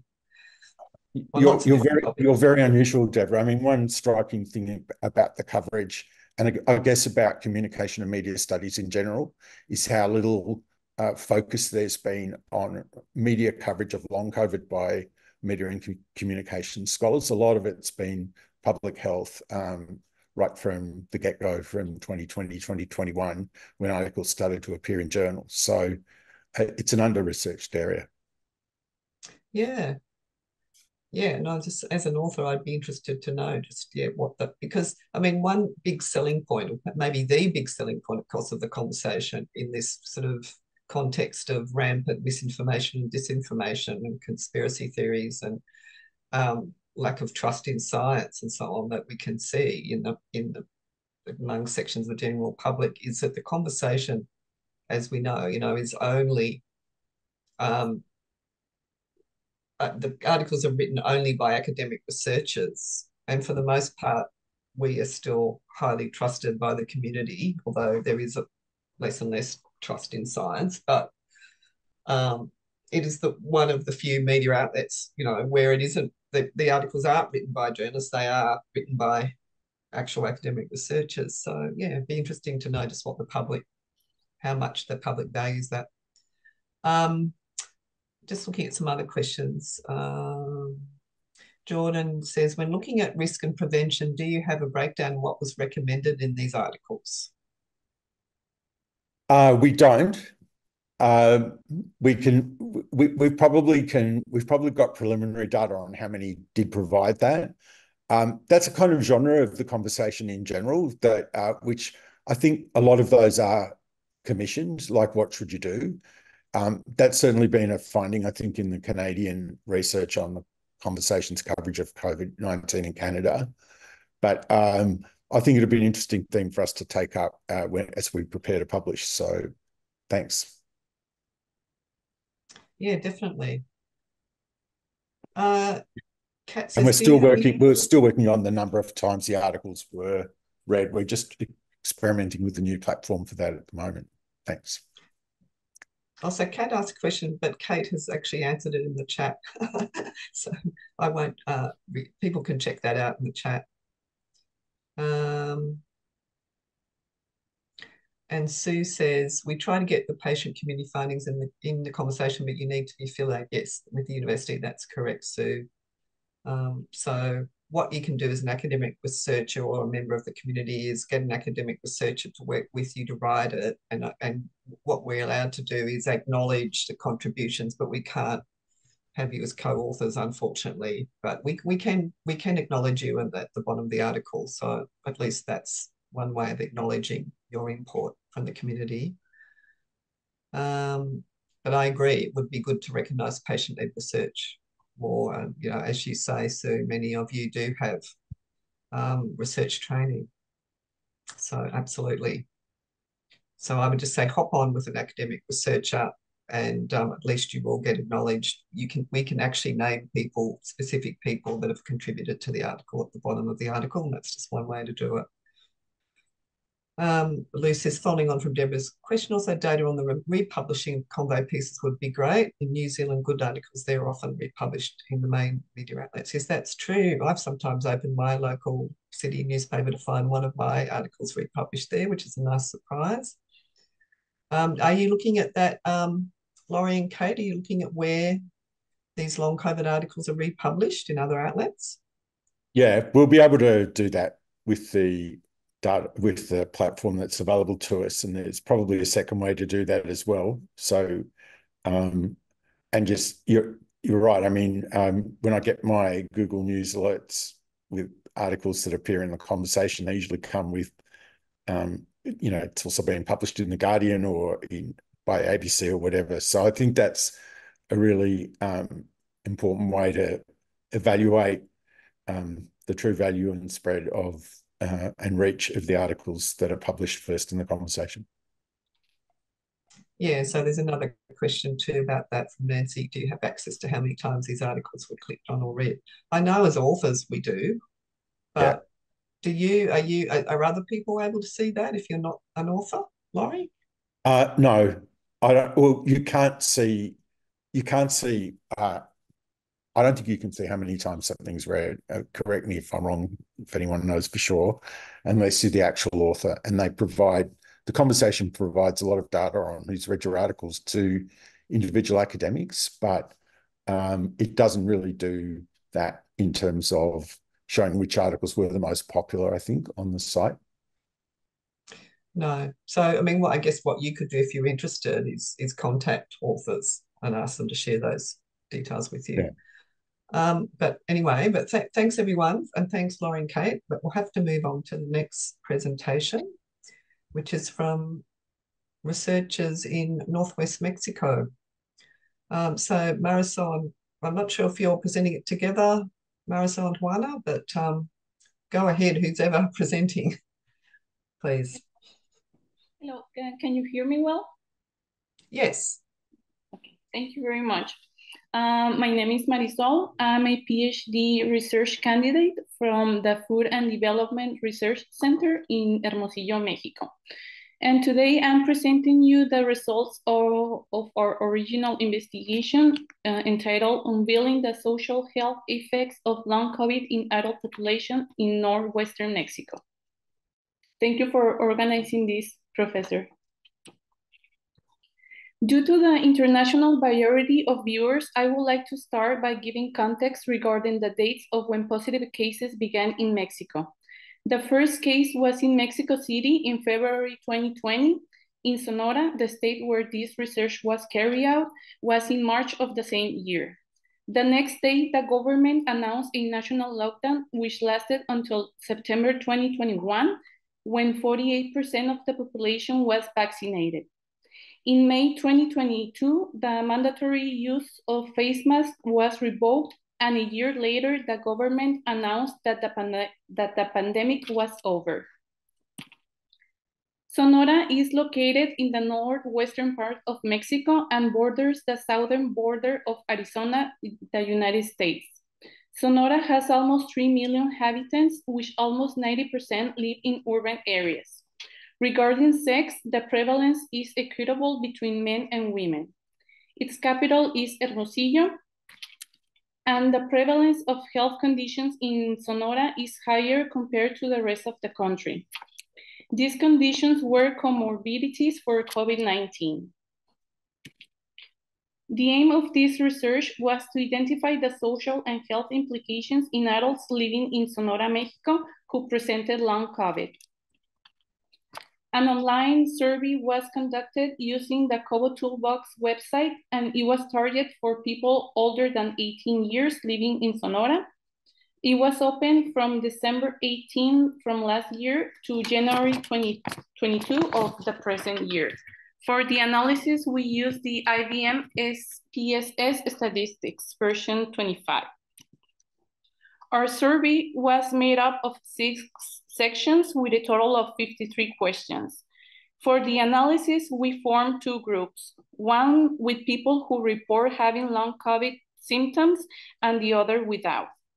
We used the Mann-Whitney U test for this analysis. A second analysis was carried out with the long COVID group, but now by age group. For this, we used the Kruskal-Wallis test. Our results. Initially, 400 people answered the survey, of which 37% report not having ever been infected with COVID-19, so these were discarded. Of the people who did report having been infected, 31 were ruled out because they were from other regions, they were not from Sonora, leaving us with a total sample of 221 people. Of the total sample, 52% report having long COVID symptoms and the rest don't. So these are the 2 groups for the analysis. We asked our participants for their pre-existing health conditions before 2019 and the prevalence of pre-existing health conditions was higher in the long COVID group, as we can see in this graphic. In both groups, the majority of the participants were women. Most are married people. Most have a high level of education and a middle income. In both groups, more than 40% were infected for the first time during the mandatory lockdown. And even if the difference is not significant, the prevalence of unvaccinated people is twice as high in the long COVID group. Here we can observe the number of infections within each group with a statistical significance. Just over 40% of the people who present long COVID symptoms were infected more than once, compared to 30% of people without long COVID. Also, a significant difference was found in the severity of the disease. It can be observed that in both groups, the severity of COVID-19 was mild to moderate. However, even if the COVID symptoms were mild, infection can result in a series of prolonged symptoms, as we can see in the next table. 15 prolonged symptoms and the emergence of new diseases were reported. Among the most frequent symptoms were fatigue, anxiety, and lack of concentration. The total exceeds the 100%, since there were people who report having more than one symptom, as we can see in the next table. More than 70% of the people with long COVID have between 1 and 2 symptoms. However, there were participants who report having up to 11 symptoms. Here, we can observe that people who present 1 sequel experience a milder COVID, people with 2 sequels between mild to moderate COVID, people with 3 sequels more of a moderate COVID, and people with more than 4 sequels presented a more moderate to severe COVID, with a statistical significance between the number of sequels. We also asked about their changes in their healthy lifestyle practices. And regarding their diet, in both groups, the majority did not present changes in their diet, and there were a high percentage of people who improved their diet. No significant difference were found between both groups. When analyzing by age group in the long COVID participants, we found that the group that was most affected in their diet were the youngest. Regarding changes in their physical activity, significant differences were found between both groups. It can be observed that 40% of people with long COVID decreased their physical activity. No significant difference were found among the age group within the long COVID group regarding physical activity. We also listed 18 socio-emotional situations in which participants had to choose the ones they agreed on. Overall, both groups care more about their health and their family. Also, significant differences were found between the groups in 5 situations. People with long COVID are more distressed about having a family member getting sick. They're more afraid and anxious about being around crowds. They give less priority to their work. They feel uncertain about their future, and they are more afraid and anxious about physical contact comparing to the group that doesn't present long COVID. When analyzing by age group in the long COVID participants, we found that the group most affected on a social level were the youngest. To sum this up, in this exploratory research, people with long COVID had a variety of long-term symptoms. They were infected more times with COVID-19 with major severity. Among the most common symptoms were fatigue, anxiety, and lack of concentration. The number of sequels and the COVID-19 severity were related.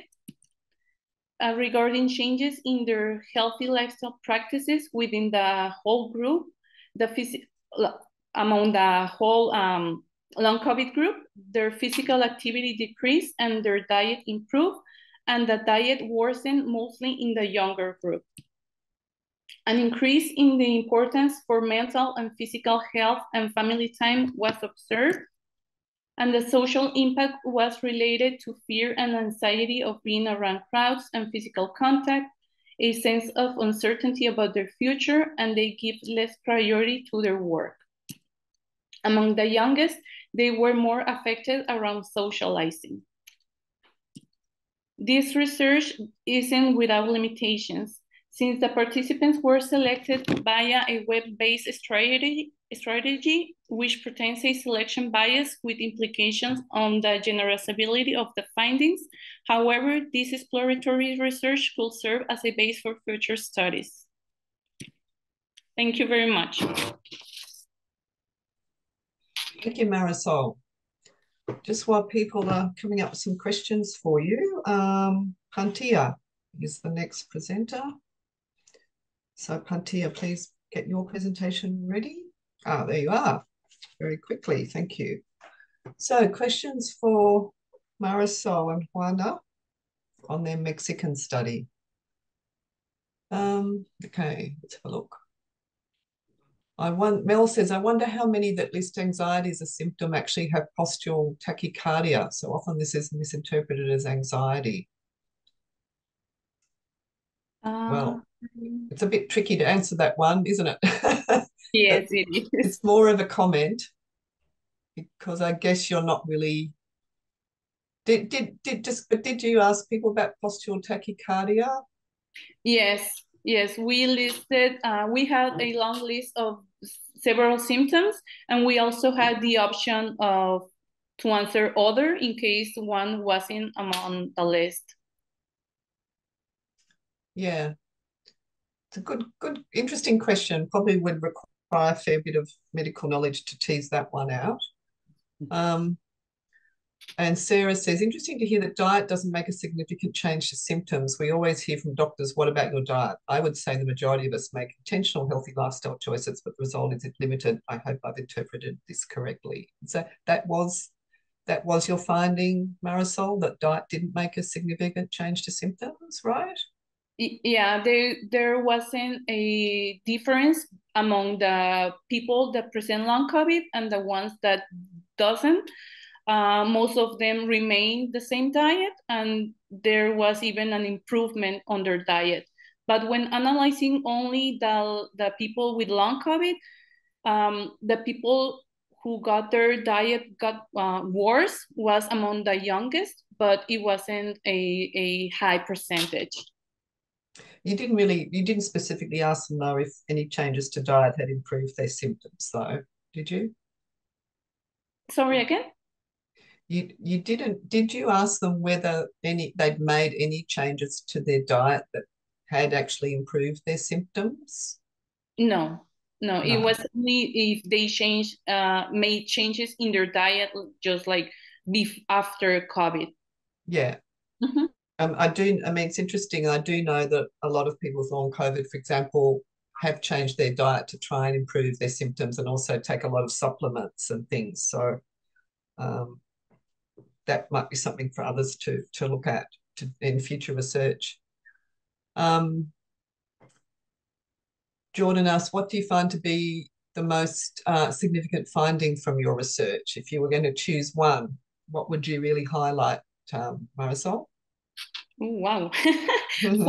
For me, it was very interesting to see that there were people having up to 11 symptoms.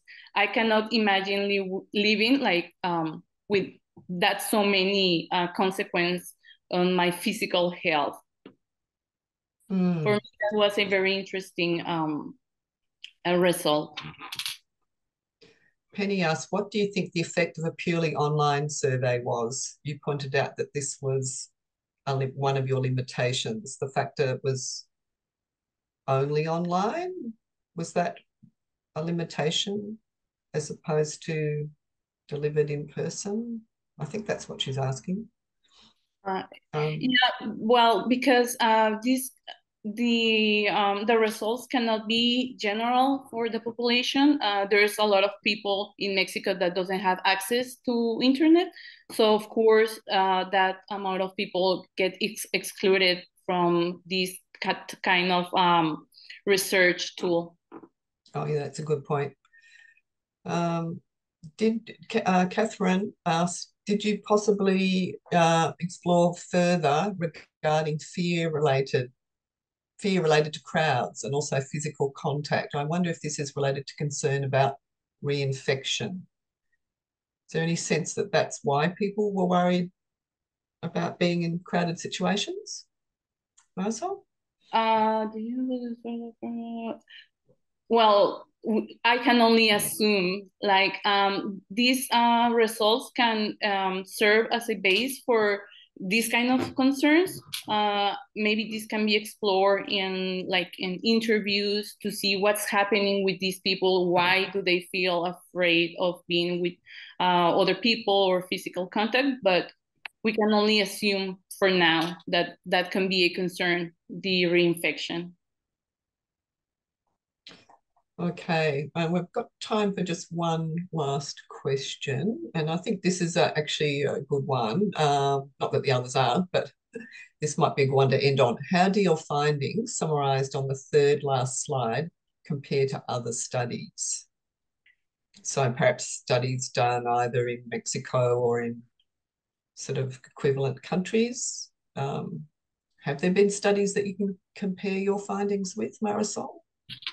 When I was doing the research to do the survey, I found a lot of research like in the medical health field, in the social science in Mexico. I didn't find, so I hope this can serve as a base for more people to get interested in researching what is happening in the social sphere.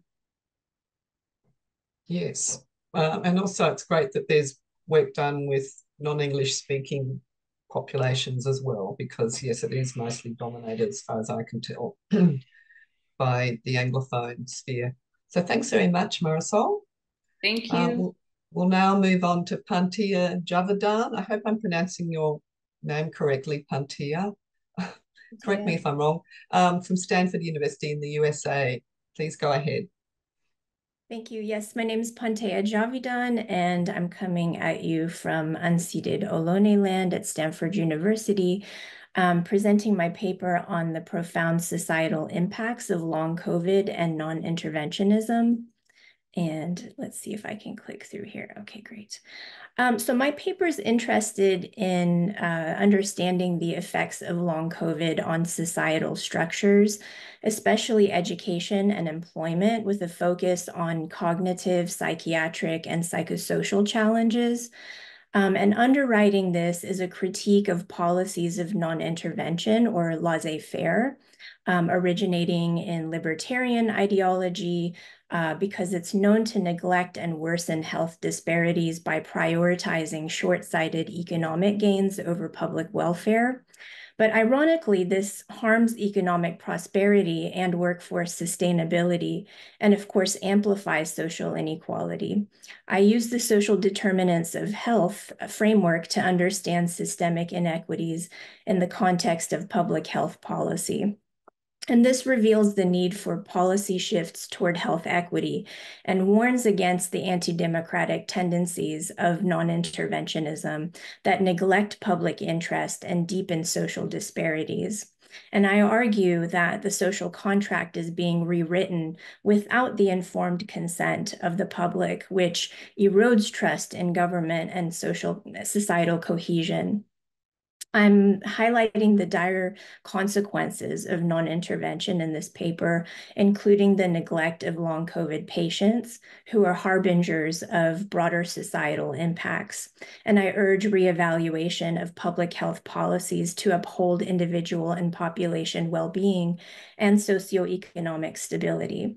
So this is very much a work in progress at this point, and largely serves at this stage to survey the damage that's being done since the turn towards non-interventionism. And so I won't go through all of the different sequelae of long COVID because I know this audience has a fair grasp of these, but essentially it's the chronic phase of COVID, and the symptoms tend to persist for months, if not years, and perhaps even lifetimes. And so I really focused a lot on the neurological and psychiatric impacts in this paper. And these effects of long COVID include depression, anxiety, and cognitive impairments.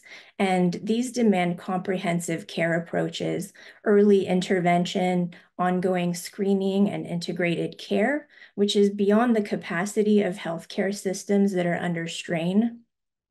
Studies are showing a high prevalence of psychiatric conditions, about 50% among COVID survivors, with significant long-term effects on quality of life.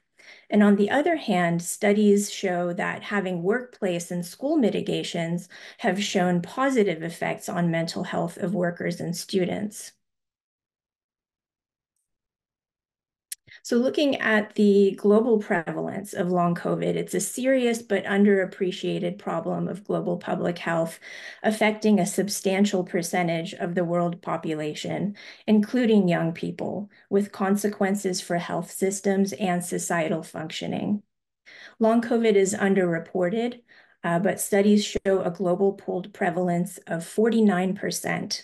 With remarkably high rates in specific regions like the Eastern Mediterranean, which shows above 60% prevalence, with the lowest prevalence being in Southeast Asia. We have studies showing substantial numbers of sufferers in the UK, in Mexico, in southern Brazil, Turkey, and many other countries at this point in the pandemic. And with incomplete protection from vaccines and inadequate mitigations from infection, the burden of long COVID is increasing across the world. So zooming in on the US, up to February 2022, about 7% of adults, or approximately 23 million people, reported persistent long COVID symptoms, with about a quarter unable to work. Recent data indicate a prevalence of 5.3% in adults and 1.3% in US children, with notable disparities among demographics, including, for example, a staggering 62% prevalence among California migrant farm workers, when 83% of US farm workers are Hispanic. So current census data is actually showing nearly 18% of US adults have ever had long COVID. Long COVID has led to significant health, economic, and societal challenges, contributing to a substantial number of unfilled jobs and an estimated $3.7 trillion of economic cost over 5 years. Despite its impact, though, there's a noted decrease in research funding and physician confidence in diagnosing and treating the condition.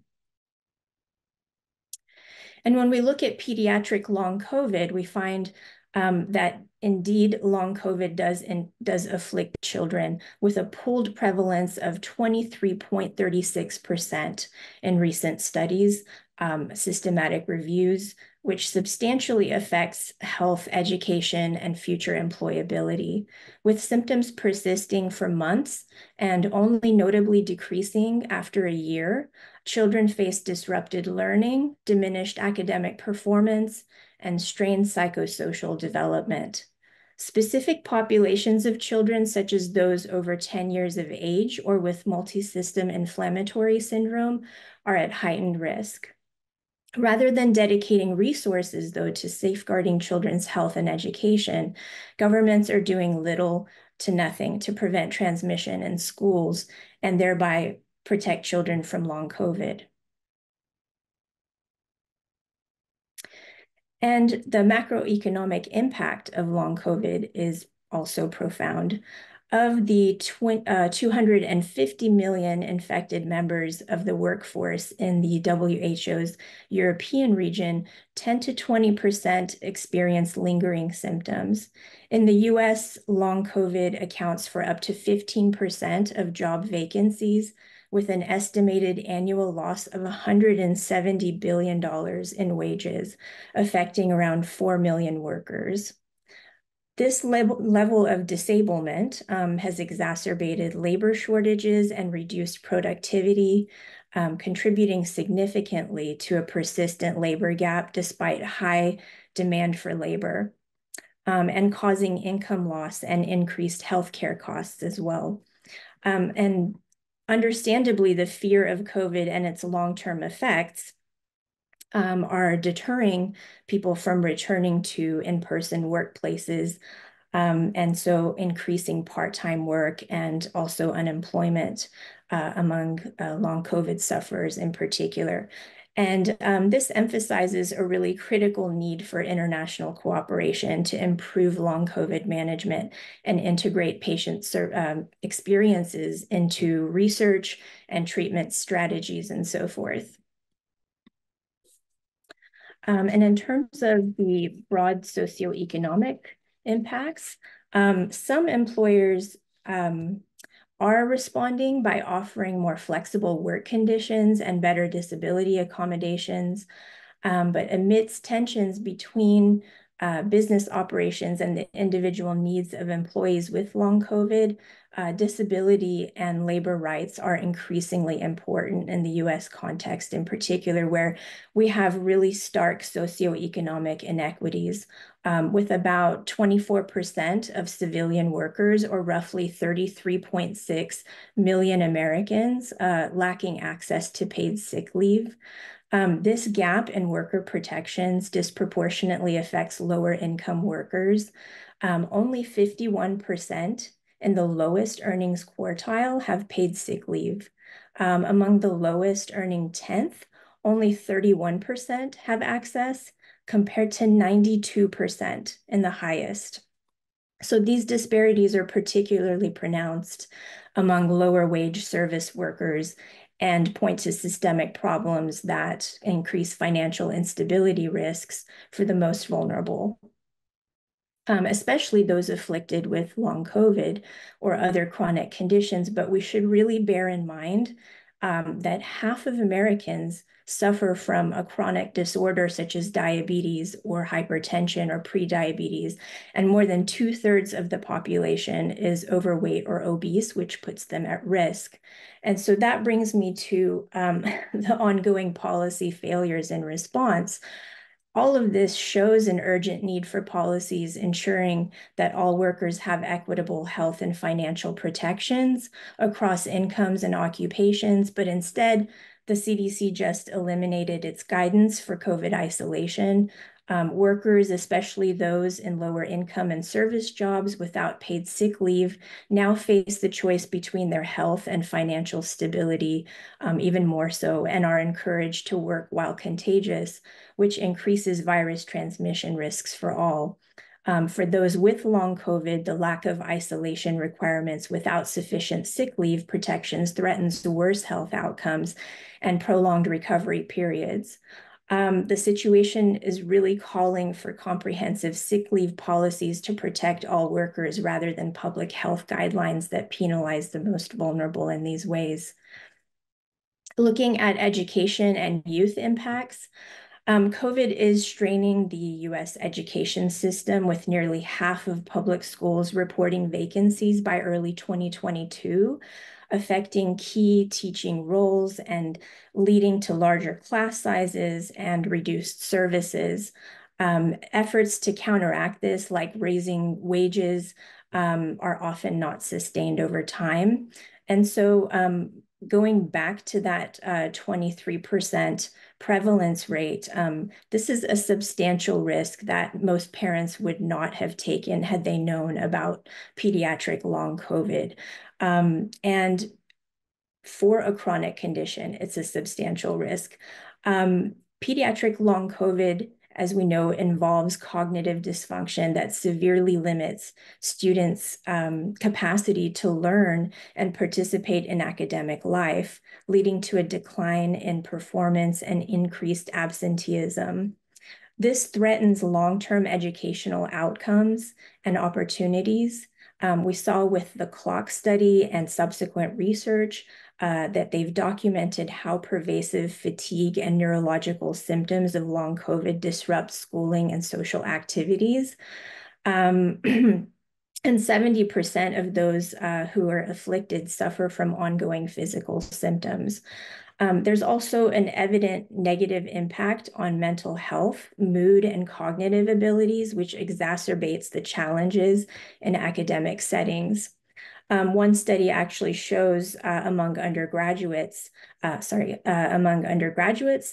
there's a marked decrease in the ability to have outstanding academic performance at university. And so when we look at the health disparities, we use the framework of the WHO's social determinants of health.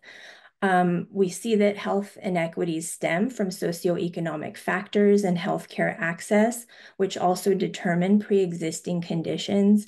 And we see how long COVID exploits and intensifies health disparities.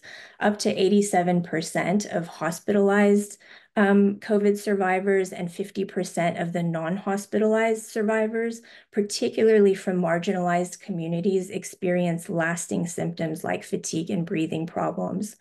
Housing insecurity among those with lower socioeconomic status and functional limitations is a major socioeconomic risk factor for long COVID as well.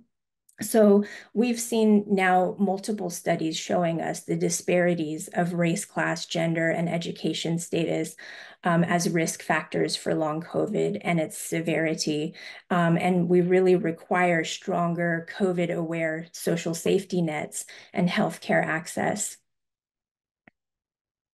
So to conclude, in the context of a public health emergency, failing to intervene not only worsens existing inequalities, but also creates new ones. There's a feedback loop between policy and public opinion and behavior toward mitigations like mask wearing and infrastructure upgrades, which together determine health outcomes. So we need scientifically informed public health policies. Instead, we're getting outsized political influence from special interest groups that are part of the privatization movement.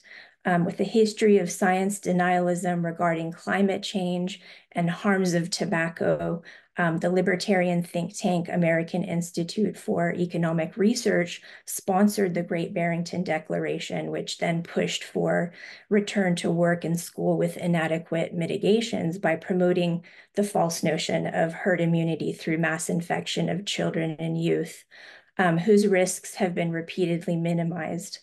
But half of the youth in a recent study stated that they are concerned about developing long COVID, showing that such policies neglect children and youth. And so the gaps in reliable information that are created by non-interventionism are filled with anti-scientific misinformation and ill-informed policies, which undermine scientific consensus, especially regarding vaccines and other mitigations, including among medical professionals. And this creates undue skepticism in health risks. So imposing an unregulated pandemic on the American public, the majority of whom demanded a well-coordinated pandemic response from government to protect public health, is the result of political extremism that's underwritten by libertarian ideology, promoting government non-intervention to facilitate short-sighted economic activities over public health, marking a shift away from public welfare and pandemic management.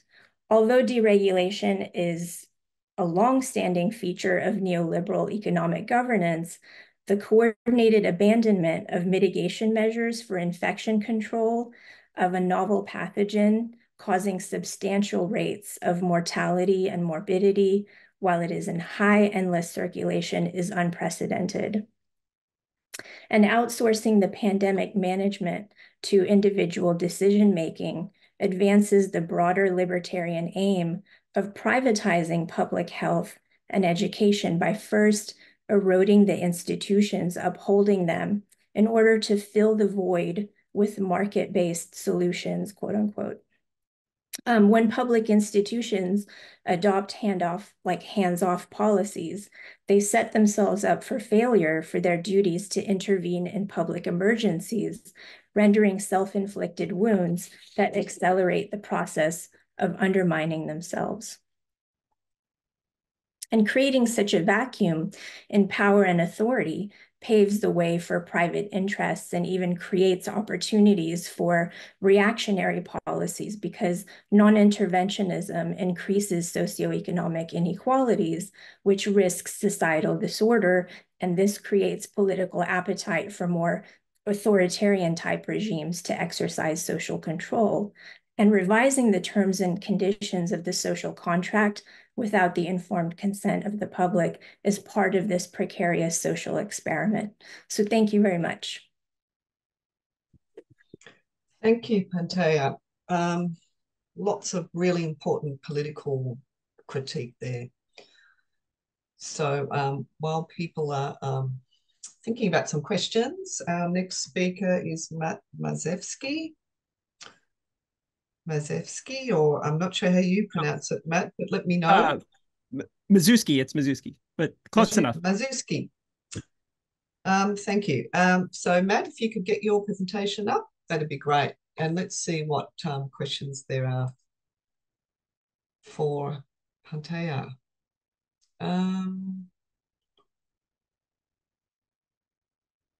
Sarah says, loved your presentation and acknowledgement of the broad Barrington effect. As an LC patient, I'd encourage you to add prior disability to your list of determinants, race, gender, etc.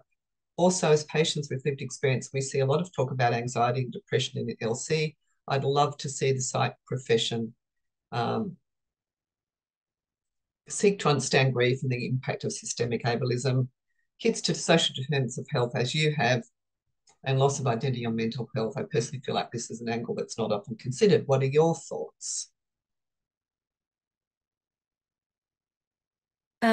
Sorry, I didn't hear the entirety of the comment, but I certainly am really interested. I discuss in the paper itself the history of kind of the morphing of these historical problems with accusing women of hysteria, and we see that being applied to new chronic illnesses, especially long COVID, because of the fact of these political processes that I discuss in the paper. And so, yeah, I'm really concerned about that in particular. Of course, I also acknowledge that while we do see a high prevalence, disproportionate prevalence among females for long COVID diagnosis, that there are a lot of studies also showing male sufferers. And as with other kinds of chronic diseases, I think there has to be a lot of outreach to male populations and awareness raising across the board, so that because of the stigma of sort of admitting these kinds of symptoms. Yes, that's an interesting sort of gender discrimination, isn't it? The fact that men's suffering often isn't acknowledged just because of sort of, I guess, gendered, toxic masculinity in some ways, that men shouldn't reveal that they are suffering from chronic illness, including long COVID. Not to say that women with long COVID aren't, gendered in negative ways as well, but it affects, there's different impacts on people from different genders. Yes, I certainly argue that if men are uncomfortable talking about it, it will have effect on all genders. Yes. Just looking, lots of comments about comprehensiveness of your discussion. Do we know any, Sue says, do we know any countries who do not have the same issue with non-interventionism? How do we get our governments to act? I'd be interested to know if anyone knows of countries at the moment, or governments that are doing a better job? Because I don't know of any, but does anyone know of any governments where they haven't let things completely slide? Specific to long COVID or just pandemic response in general? I think probably in relation to first COVID control, because of course, as we know, if we control COVID, we control long COVID.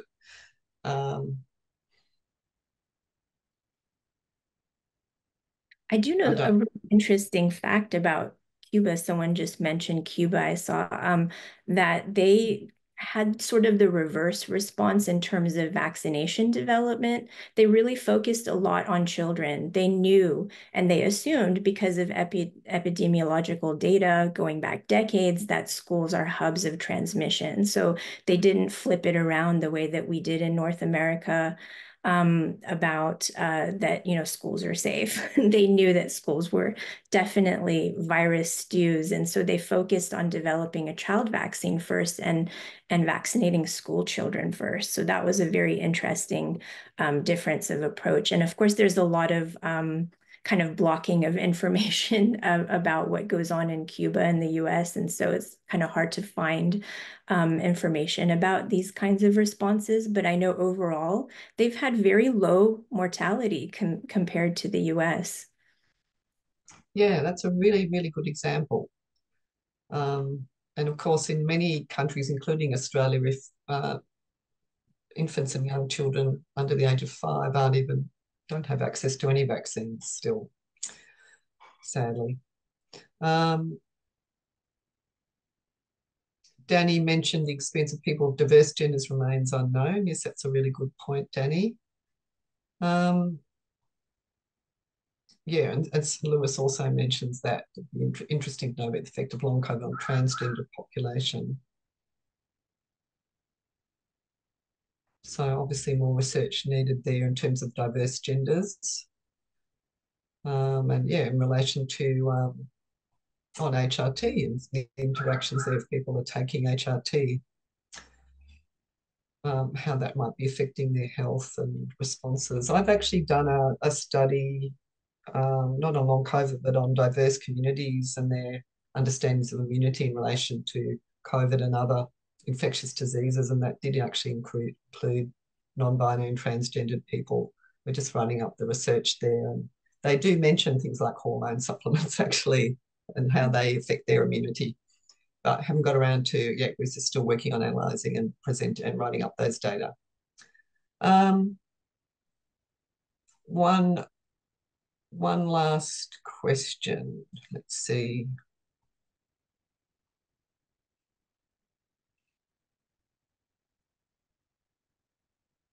Lewis does mention that I know AFAB people are more likely to develop conditions like POTS than AMAB people. Yeah, lots of really interesting and important issues to discuss there, absolutely. So I think they are the main questions and comments. People have suggested some other places like Singapore and Belgium that have traditionally been excellent with their COVID control, but I think they've sort of, a lot of those countries like Australia and New Zealand have also sort of gone back and forth a bit in terms of having long periods of excellent management and then dropping the ball at some point as well. All right, well, thanks very much, Pantea. We'll now move on to Matt, who's at Rutgers University. Please begin your presentation, Matt. Okay, well, thank you so much. Can you see my screen okay? Okay. Yes, we can. Thank you. Okay, great. Well, thank you so much. My name is Matt Mazewski. It's really great to be here today, and I really appreciate Professor Lupton giving me the opportunity to speak, and also for convening this really important symposium on a very vital topic. So this is a project that's called The Economic Burden of Long COVID in the United States, Evidence from the Panel Study of Income Dynamics. And this is still very much a work in progress. But as an economist who is very concerned about the ongoing COVID crisis, I've been closely following this emerging economic literature on the economic burden of long COVID. And there have been a handful of papers that have been trickling out over the past few years looking at this question, and the estimates are, vary, and each paper is sort of looking at different specific aspects of this economic burden, but the consensus seems to be that this burden is already considerable. So I saw that someone in the chat had mentioned the Harvard economist David Cutler, who has put together one of the most comprehensive attempts to estimate the holistic economic burden of long COVID in the US. And so this is figures that he put out in 2022, where he tried to break down the economic cost of long COVID into a few different components, namely direct medical costs associated with expenditures on care, reduced earnings or lost productivity, foregone wages, and then in addition to that, reduced quality of life. So essentially attempting to measure the morbidity burden of long COVID in dollar terms. And so, it's important to note that even though we are starting to see some of these analyses, the techniques that have been employed to study this question to date do have some important limitations. So for one, researchers who have been looking at this issue of lost wages or lost productivity due to long COVID have run into some data limitations and have been unable to explore certain aspects of heterogeneity. For example, heterogeneity across affected individuals by the severity of their illness. Another important limitation is that some of these attempts to quantify quality of life impacts in monetary terms, for instance, the analysis by Professor Cutler, have relied primarily on concepts such as quality adjusted life years or disability adjusted life years, which are colloquially referred to as QALYs or DALYs. And these are constructs that have been criticized on both methodological as well as philosophical or ethical grounds. So these are basically weights that are assigned to individuals that say, if someone has a particular health condition, what is the value of a year of their life relative to a year of life in perfect health? And so there are not only ethical concerns around that idea, but also methodological issues related to where those weights come from, and in particular, the fact that they're often drawn from surveys of healthy individuals who are asked to make projections about how they would experience a particular health condition that they actually don't have direct experience with. So the objective of this project, which, as I said, is still very much in progress, is to try to offer a new set of comprehensive estimates of these various aspects of the economic burden of long COVID by drawing on data from a special module that was recently added to a large biennial panel survey in the United States that's called the Panel Study of Income Dynamics, or PSID. And so starting in 2021, the PSID added questions about various aspects of COVID vaccination, COVID infection history, and so on. And so this offers a unique data source that can let us get at some of these questions related to economic costs. And importantly, can allow us to do so in a way that limits the need to rely on ad hoc assumptions about, for instance, the relative value that individuals place on a year of good health or the earnings loss that's associated with long COVID of a given level of severity. So some of these existing studies have basically tried to draw data from a bunch of different sources, prevalence figures from one source, figures on earnings loss from a small survey of a different set of individuals, and try to combine them to get at the desired estimates. And what's attractive about the PSID is that we can try to estimate some of these same figures using data from one source. So just to give a little bit more context on the PSID, so this is, as I said, a survey that's run every 2 years that's administered by the Institute for Social Research at the University of Michigan. It was first run in 1968 and is actually believed to be the longest running household panel survey in the world. So at this point, it's a nationally representative sample of households that includes over 9,000 households and more than 24,000 unique individuals. Respondents are queried about a very wide range of topics, including income, other aspects of assets, personal finances, pensions, as well as work history and health status and disability.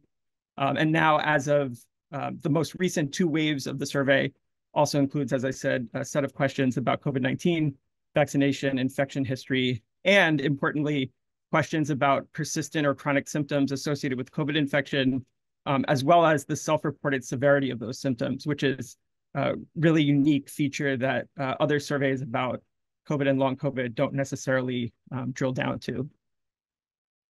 So just to show some stylized facts here on what we see in these data, to try to reassure you that these findings are consistent with what we know from other sources. This is a graph showing you for the 2021 wave, the percentage of the US population that reported having had COVID by that point. And so this is drawing both on reports from individuals who related that they had been tested, others who reported symptoms, but who were not necessarily tested. So this is self-reports, not just PCR tests. And basically we see here that the self-reported prevalence of COVID by the 2021 wave was just under a third of the adult population. And by the 2023 wave had risen to just over half of the population. So these estimates are broadly consistent with what we know from other sources about the really significant jump in prevalence of COVID infection with the arrival of Omicron. Getting to long COVID, so this is from the 2021 wave, the prevalence of self-reported long COVID. So percentages of all individuals who reported having had COVID by that point in time, what fraction of them reported experiencing persistent symptoms. And in 2021, was only about 7% of individuals that said that they were dealing with long COVID. By 2023, the results are a little bit hard to compare because there was a new option that was added that was basically may have long COVID or have persistent symptoms that may be due to COVID, but the person is not exactly sure what brought them on. And so this is actually important and an advantage in some sense of these data because self-reports are often limited by the fact that individuals may be dealing with long COVID who may not actually know that they had an acute COVID infection. So here we see that although the percentage reporting that they actually have long COVID is roughly comparable to 2021, we see this other significant chunk of about 11% of the population that says they may have long COVID, which is really, really noteworthy.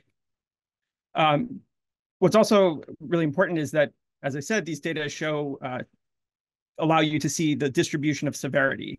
So this is these are results for 2021, where individuals were asked to rate their long COVID symptoms as mild, moderate, severe, or very severe. And so we can kind of see this pattern here where just under half are rating their symptoms as mild or moderate, just under half each in each of those categories. But this other significant portion of just over 10% consider themselves to be severe or very severe. And so I think what's really helpful about these data is that it can kind of allow us to reconcile some of these estimates that come from different sources. People will often say, how could it possibly be that 20% of the population has long COVID? 1 in 5 people are not completely unable to work or completely housebound and so on. And I think what this is really illustrating very, very clearly is that there is this distribution of severity. There is a very sizable fraction of the population that is affected to some extent. And while there is a subset that is very severely affected, that does account for a smaller portion of the total. And so here's the distribution for 2023. We see maybe some movement, shift of that distribution towards the mild category, but still very noteworthy that there's a significant portion in the severe and very severe buckets.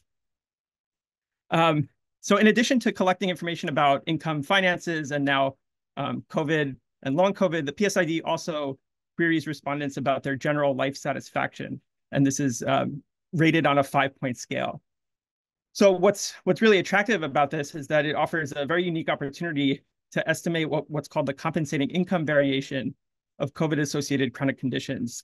So informally, the compensating income variation is a concept from economics, or more specifically from health economics, that refers to the income loss that would be associated with a drop in well-being equivalent to that associated with a particular chronic health condition. So I think there are limitations to this approach as well, and we should be cautious about putting interpretations on this, like, if you give a sick person a certain amount of money, they'll be just as happy as if they weren't sick.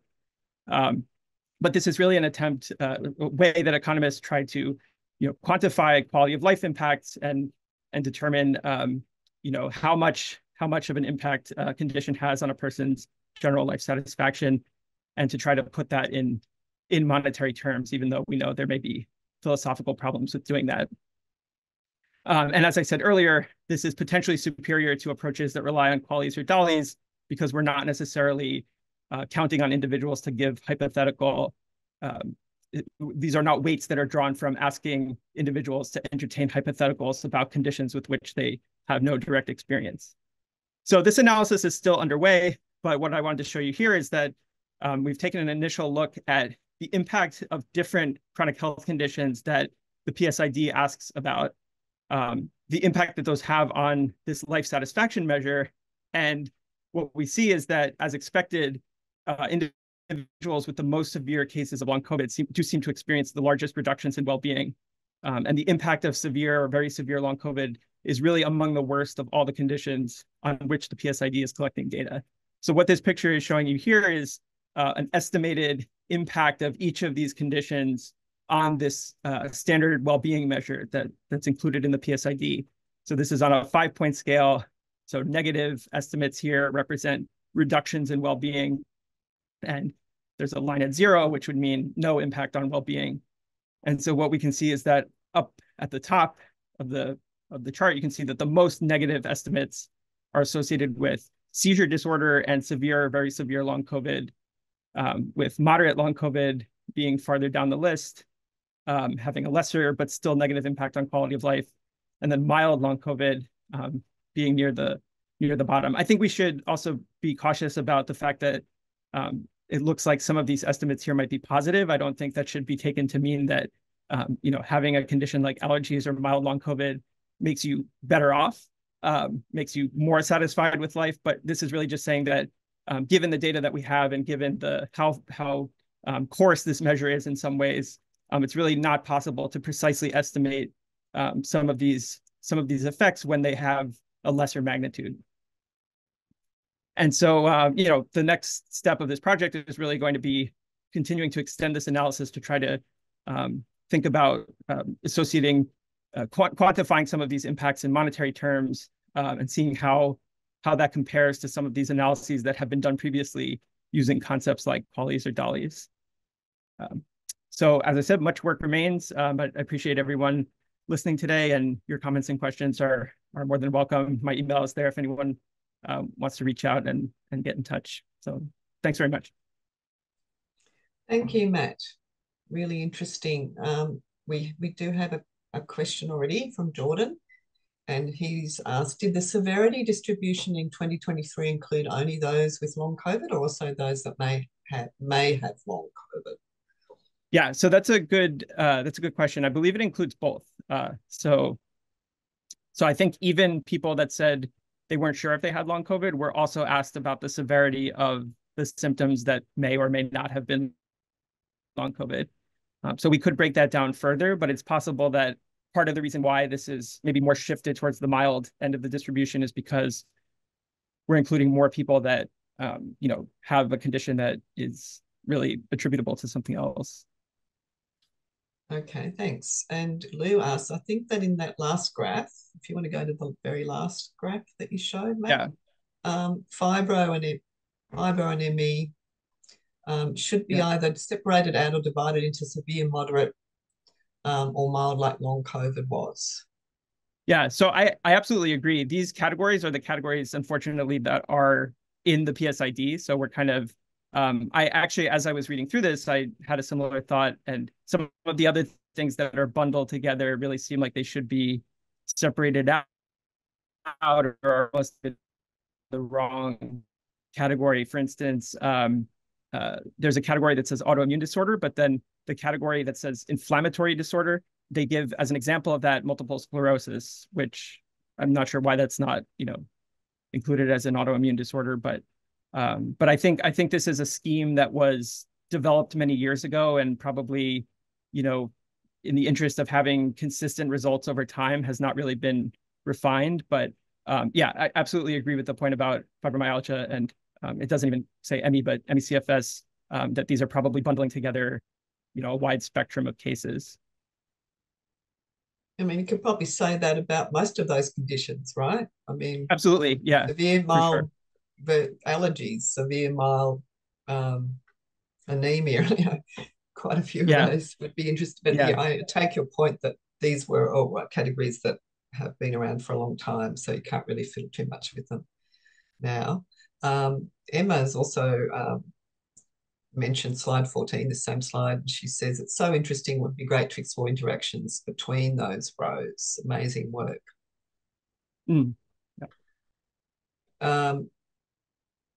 Seeing what else.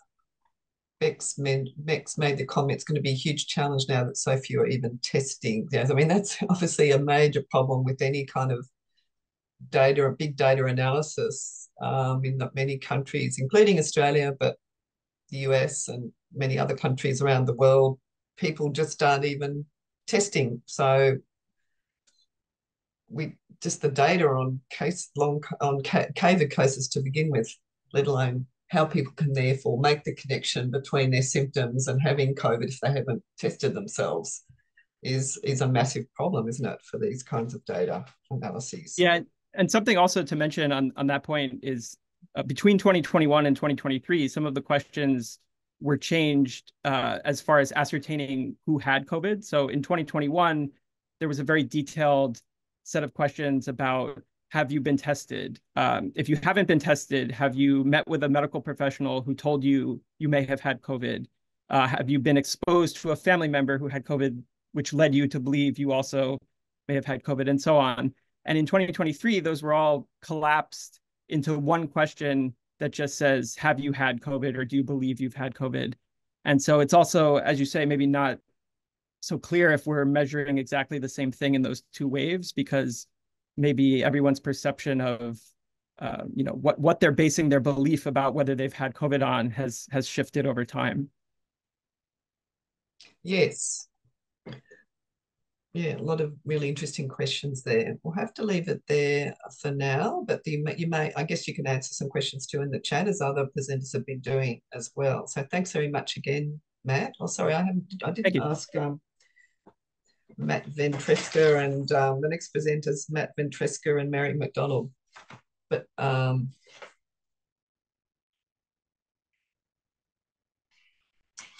put their slides up.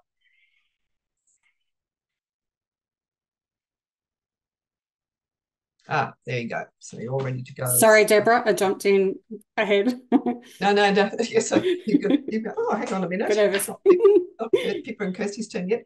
No worries. You're ready to go, though. That's good to know. So Matt and Mary, if you could begin your presentation now. Thanks very much. Yeah, absolutely. Thanks, Deborah. I'm Matt Ventresca. My co-author for this presentation is Dr. Mary McDonald. We're both members of the Sports Society and Technology Research Collective at Georgia Tech in Atlanta. We're so grateful to be part of this wonderful symposium. I'm learning so much from all of you, and thanks to Deborah for getting us all together.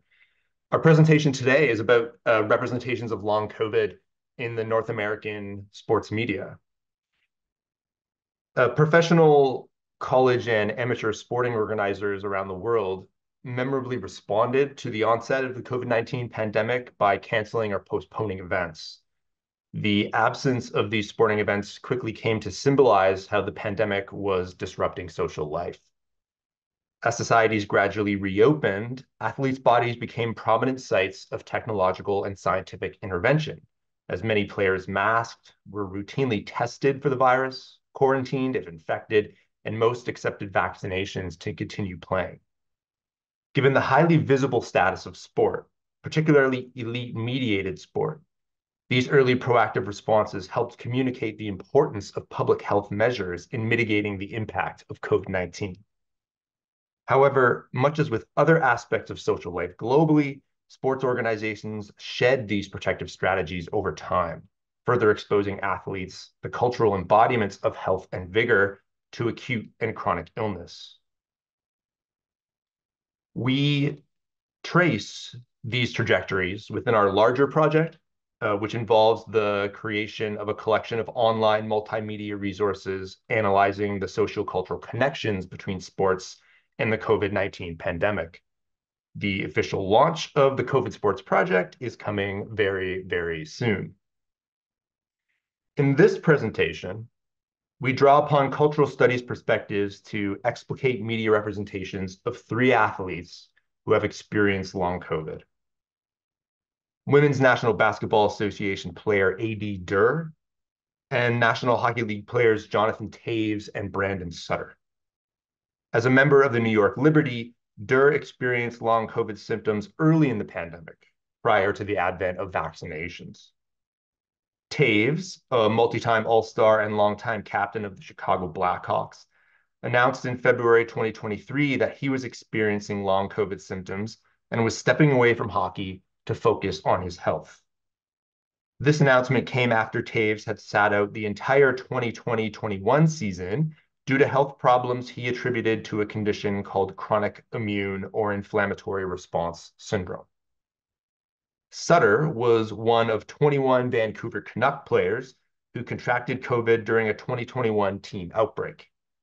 He missed the 2021-22 and 2022-23 seasons due to long COVID before retiring after a brief comeback try in the fall of 2023. Our analysis of these 3 cases is based on examination of over 200 news accounts that describe these players' illnesses. At first glance, these representations seemingly counter dominant narratives suggesting that young, able-bodied individuals are immune from the debilitating consequences of COVID-19. Yet these narratives often stop short of confronting the social conditions in which long COVID occurs, and only nominally situate athlete experiences within broader understandings of public health. Instead, much like other illness storylines, these media reports tended to draw upon individualized, militaristic metaphors, constructing players as committed to battling and overcoming a debilitating condition. Moreover, a common theme across these cases is how these and other narratives have failed to sustain much momentum or generate a sense of urgency to safeguard athlete health. We therefore suggest that sports media discourses are important, although underappreciated sites of public pedagogy, communicating competing meanings around healthy and unhealthy bodies in pandemic times. Used here, public pedagogy refers to the ways in which popular cultural forms and figures serve as important communicative sites through which people learn and cultivate ways to think about key issues of social, political, and economic import, in this case, around COVID-19. The illness narratives of Durr and Sutter are similar, as both players are quoted as revealing the harsh symptoms they experienced and how these effects impacted their quality of life. In contrast, stories about Toews include much less detail about his illness, although these reports still provide more general descriptions of how long COVID impacts bodies. So these accounts all highlight common markers of the disease that we've heard about through many of the presentations: fatigue, vomiting, nausea, lung pain, shortness of breath, persistent cough, cognitive impairment, gastrointestinal distress, confusion, headaches, and coughing up blood, to mention but a few manifestations. Interestingly, for Toews, his illness is articulated through a concurrent diagnosis of chronic immune response syndrome, or CIRS, a condition whereby exposure to biotoxins, such as mold, generates an overactive inflammatory response to bodily stressors. Some early reports included comments from medical experts speculating that his previous COVID infection might have been the trigger for his CIRS symptoms. But Toews' subsequent retirement announcement came with no elaboration about how the dual diagnoses of CIRS and long COVID coexist. Across all 3 cases, descriptions of such debilitating symptoms were often accompanied by epidemiological statistics estimating the prevalence of long COVID within the general population, to suggest that these athletes' stories were not isolated cases. So discussions of prevalence and narrations of the athlete's symptoms thus counter common sense perspectives that COVID simply impacts those who are old, have pre-existing medical conditions, or are immunocompromised.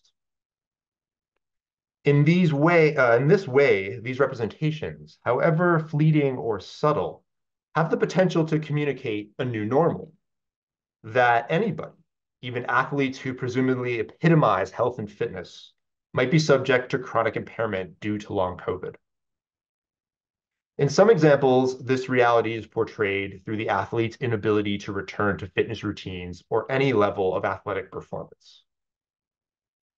So Durr reveals 7 months after their initial COVID infection that their symptoms were so severe that they, quote, still couldn't even shoot a free throw. Sutter recounts in 2022 that despite feeling 100% better than a year previous, he couldn't train or work out. Sutter said, quote, "When I take it easier, I'm okay, but when I work out, it just crushes me." In other instances, these athletes explain how their difficult and often unpredictable symptoms have impacted their lives beyond sport. So Durr said in 2021, and I quote, "There are days I feel great. I can go out, I can go to the store and clean the house. And there are others that I just want to stay in bed. I feel like I've been hit by a bus."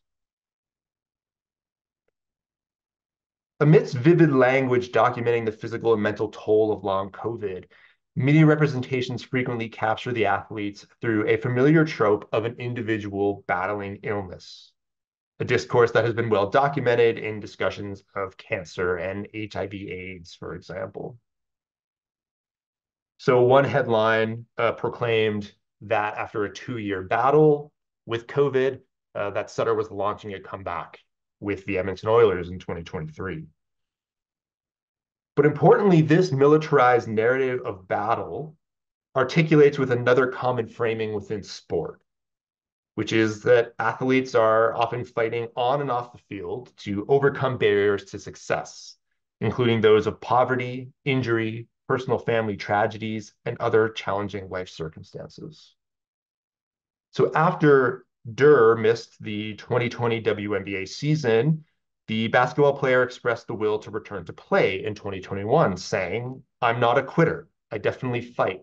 No matter where I am right now, I know every day is important to my recovery process, so I just keep going." So metaphors of fighting and battles in these storylines are in some ways aligned with the language used in early stages of the pandemic that identified an enemy in the virus, a strategy to flatten the curve, but also to save the economy, the frontline warriors and healthcare personnel, people on the home front isolating at home, and the traitors and deserters who were breaking social distancing rules. And while this more metaphor arc was used somewhat productively for a time to mobilize public health resources and a sense of collective responsibility, the Durr, Taves, and Sutter storylines are simply not as expansive. Rather, these 3 athletic narratives communicate battles that individuals are engaged in to return to play. And we argue that the conventional trope of the athlete comeback story constrains any recognition of the social or medical specificities of COVID-19, even when these comeback attempts prove to be unsuccessful. As such, the militarized framing in these 3 cases articulate a familiar sensibility that individuals are responsible for managing and ultimately working to recover their own health. In this way, these sporting tales help to constitute the status quo, as a notion of individual responsibility to maintain one's health quickly became the unofficial and then now the official North American pandemic policy position. But what we find noteworthy here is how these and similar athlete stories have not contributed to the creation of broader discourses establishing long COVID as an urgent public health concern when that has occurred around other sports issues. Take, for example, how athlete narratives of brain injury and neurodegenerative disease coalesce to inform the framing of concussion as a public health crisis in many places. So thus, the representations of athletes with long COVID perform complicated cultural work. Despite providing momentary disruptions of sport and society's normalization of COVID illness, the individualistic, militarized frameworks within these three storylines reproduce characterizations of long COVID as a personal trouble rather than a matter of social or public health concern. Thanks very much, and happy to take some questions. Thanks, Matt. So, yeah, it's people have been reflecting on similar sort of situations in our own countries. And I think we can all think of examples across lots of different elite sports where you get to hear of people withdrawing from matches or competition or whatever, or training due to long COVID. But as you say, it's often very personalised and for some reason doesn't seem to have much of an impact on people who they're fans and, you know, making them aware. I mean, Jordan, for example, has talked about our Australian cricket players who we're told they actually continue to play on the field even though they have COVID. I mean, that's quite amazing, let alone long COVID, but actually infected with COVID, they're now allowed to play. Seeing if there's any questions. And I'm also thinking about the parallels, of course, with elite, you know, pop stars, rock stars who constantly tour around and some of them do seem to engage in self-protective behaviours to protect their voices and performing, you know, profits, but don't seem to care too much about the tens of thousands of people in the audience who may be sharing COVID with each other. Mark Davis says, thanks, Matt and Mary. Any narrative on the immune self? I think what he's trying to say, what he's asking there is, in your findings, is there anything about how immunity is understood in relation to COVID and long COVID and elite sports people? And the short answer is no. In any of the narratives that we looked at, either within this project that's specific around on long COVID, or within the broader project, although I'm correcting myself now, I mean, so within the long COVID project, there wasn't really a lot of discussion about immunity, either in terms of athletes building immunity or having compromised immunity sort of post-COVID within these storylines. That wasn't necessarily a thing that came up. I think in the broader COVID narratives around sport, we do see a lot of discussions about athletes wanting to build immunity to protect themselves, and a lot of that sort of ventures into a lot of alternative health discourses and pseudoscientific discussions of, oh, I'm building an immunity this way, and therefore I can refuse a vaccination, and things like that. But yeah, in terms of immunity as a construct within the discourses we looked at, it was mostly an afterthought in those discussions. Oh, that's interesting. Oh, sorry, Kirsty, you can now get ready to share your presentation. We'll maybe take one more question or comment for Matt while you're getting yours up. People have talked about, oh yes, so just as your last question, Matt, Koa, sorry if I've mispronounced your name, Koa Webster. Thanks, Matt, for an interesting analysis. Do you have any insight into why these LC athlete stories are being framed in this individualistic battle type of narrative? Well, I can already think of a reason that's sort of the dominant narrative of elite sport as well, isn't it? But what do you have to say, Matt? Yeah, I think that's it's such a familiar narrative. And what's interesting is that, you know, these battle metaphors, they come from the journalists, but they're also coming from the athletes themselves. So it's certainly a familiar discourse that is available to them. It's how they understand their lives in a lot of ways, and it's certainly a compelling narrative that media audiences really latch onto. It really resonates with media audiences. Again, the sort of athlete comeback story. So here, I think there's this really interesting convergence of that framework within elite sport and within sport media, but then also within just illness narratives more broadly.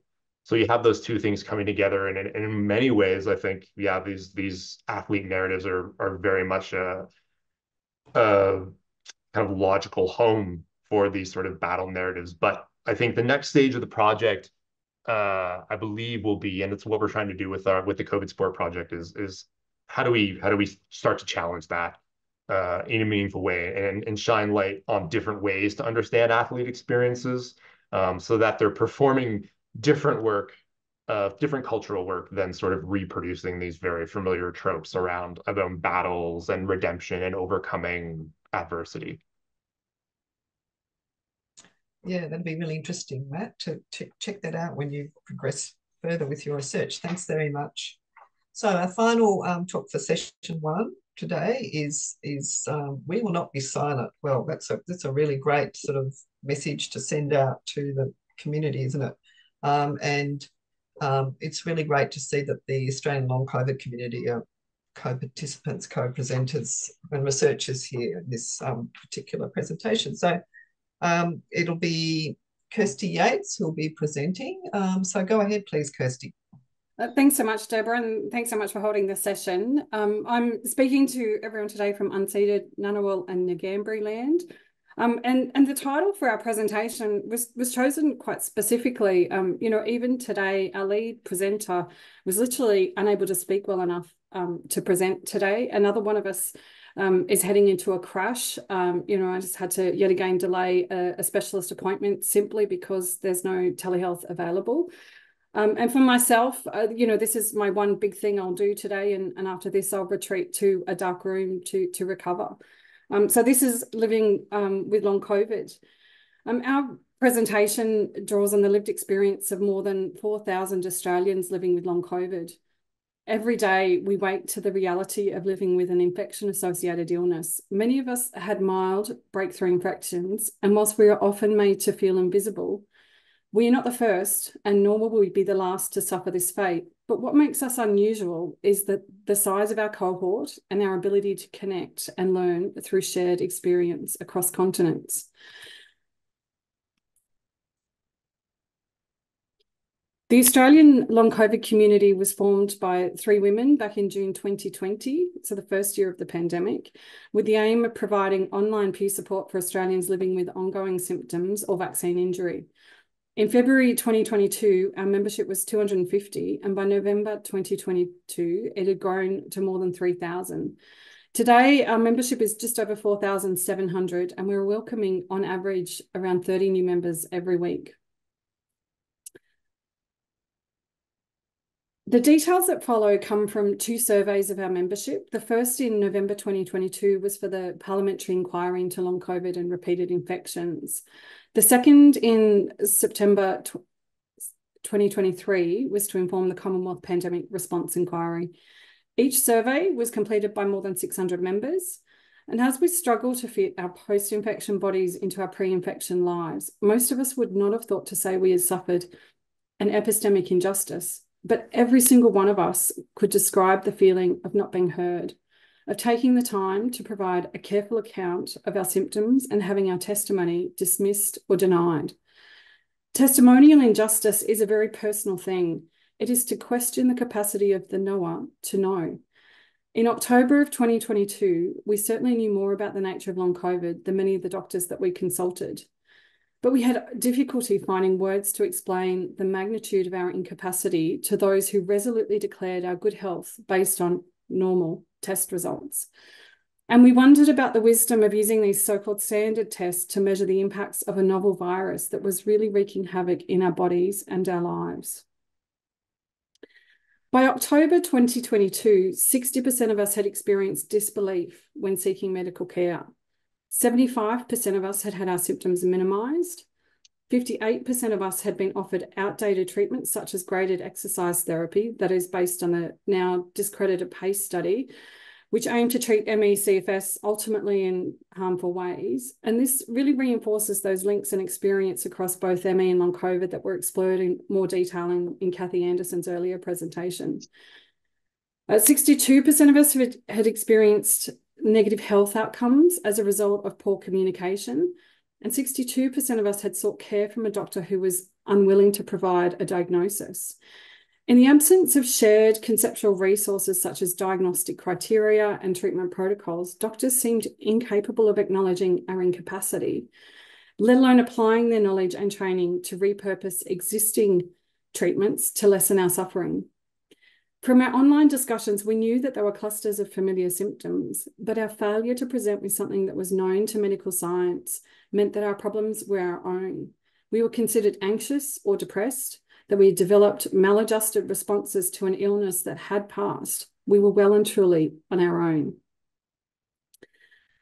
By October 2022, 32% of us were absent from work with benefits and a further 28% absent without benefits. 8% of us had been let go. 3% of us had taken on less demanding roles in the same company, and another 2% had moved to less demanding roles in a different company. And 26% of us were working reduced hours. Of those amongst us studying, 45% were absent, 15% had discontinued, 21% were remote, and 30% had suspended. Absent from work and unable to access benefits due to a lack of formal diagnostic criteria, many experienced significant financial hardship. Few of us would call this hermeneutical injustice, but this is what it is. It is structural inequality based on testimonial injustice and a failure to develop shared conceptual resources or put our shared conceptual and economic resources to work in the face of the unknown to ensure that no harm is done. In October 2022, many of us were housebound or bedbound, and we knew we were struggling with simple things like showering, washing our hair, changing the bed linen, loading the washing machine, hanging out the washing, cooking a simple meal, or even sitting with our feet on the floor long enough to eat a meal with our families. But we didn't ask those questions in our first survey. In our attempts to be taken seriously, we modelled our survey on other surveys and asked about things that our culture most values. 70% of us experienced daily challenges with exercise. 62% of us experienced daily challenges with recreational activities, and 60% of us experienced daily challenges with socialising. So in the absence of agreed upon diagnostic criteria and treatment protocols, not only were we denied access to care that might actually improve our symptoms, but we were also being slowly pushed to the margins of our personal lives or becoming dependent on loved ones and relatives, themselves ill-equipped and unsupported in reorienting their own lives to take on more caring responsibilities. In our 2023 survey, focusing on the Commonwealth Government's pandemic response, members' support for government policy was highest at 72% in 2020, dropping to 39% in 2022 after the lifting of all mitigation strategies, and down to 14% in 2023 as we began to understand the negative impact of public health by personal responsibility on our lives. When considering key COVID-19 policies, between 30 to just over 40% of members rated those relating to vaccination, PPE, testing and quarantine in the good to excellent, whilst those governing access to antivirals and data collection were rated far more poorly. In terms of the response to long COVID, members were unanimous in calling out both the inadequacy of support and the absence of public health messaging regarding the existence, nature, and risks of long COVID. None of the survey 2 questions were framed in terms of epistemic injustice, not even in lay language. So it is particularly striking how many respondents used their energy to highlight acts or omissions that resulted in the silencing of patient testimony or in the perpetuation of structural epistemic injustices, the most significant of which was the failure of public health messaging, a failure to provide information putting everyone at risk, increasing barriers to care and isolating the vulnerable. It is also interesting to note that 64% of all free text responses to the question, to the catch-all question, anything else you'd like to tell us, fell within the remit of epistemic injustice. Members mentioned a wide range of issues providing direct evidence of testimonial injustice or detailing the consequences of structural or hermeneutical injustice. This includes significant structural challenges in the form of poor or absent policy leading to inadequate care, the sense of not being heard or understood, a pervasive sense of abandonment, poor public messaging that compounds the challenges we face in being believed by our families, colleagues, and doctors. Despite this, we refuse to be silent. Living at the edge of what is known, we understand the devastating impact of poor public health messaging on our ability to get a diagnosis or access treatment to manage the multitude of debilitating symptoms that we live with every day. We live with a cascade of poor health outcomes where those of us carrying the highest burden are often too sick to access healthcare and are routinely denied access to financial and disability support. And all of us must live in a world where each additional infection might be the one to push us to the point of no return.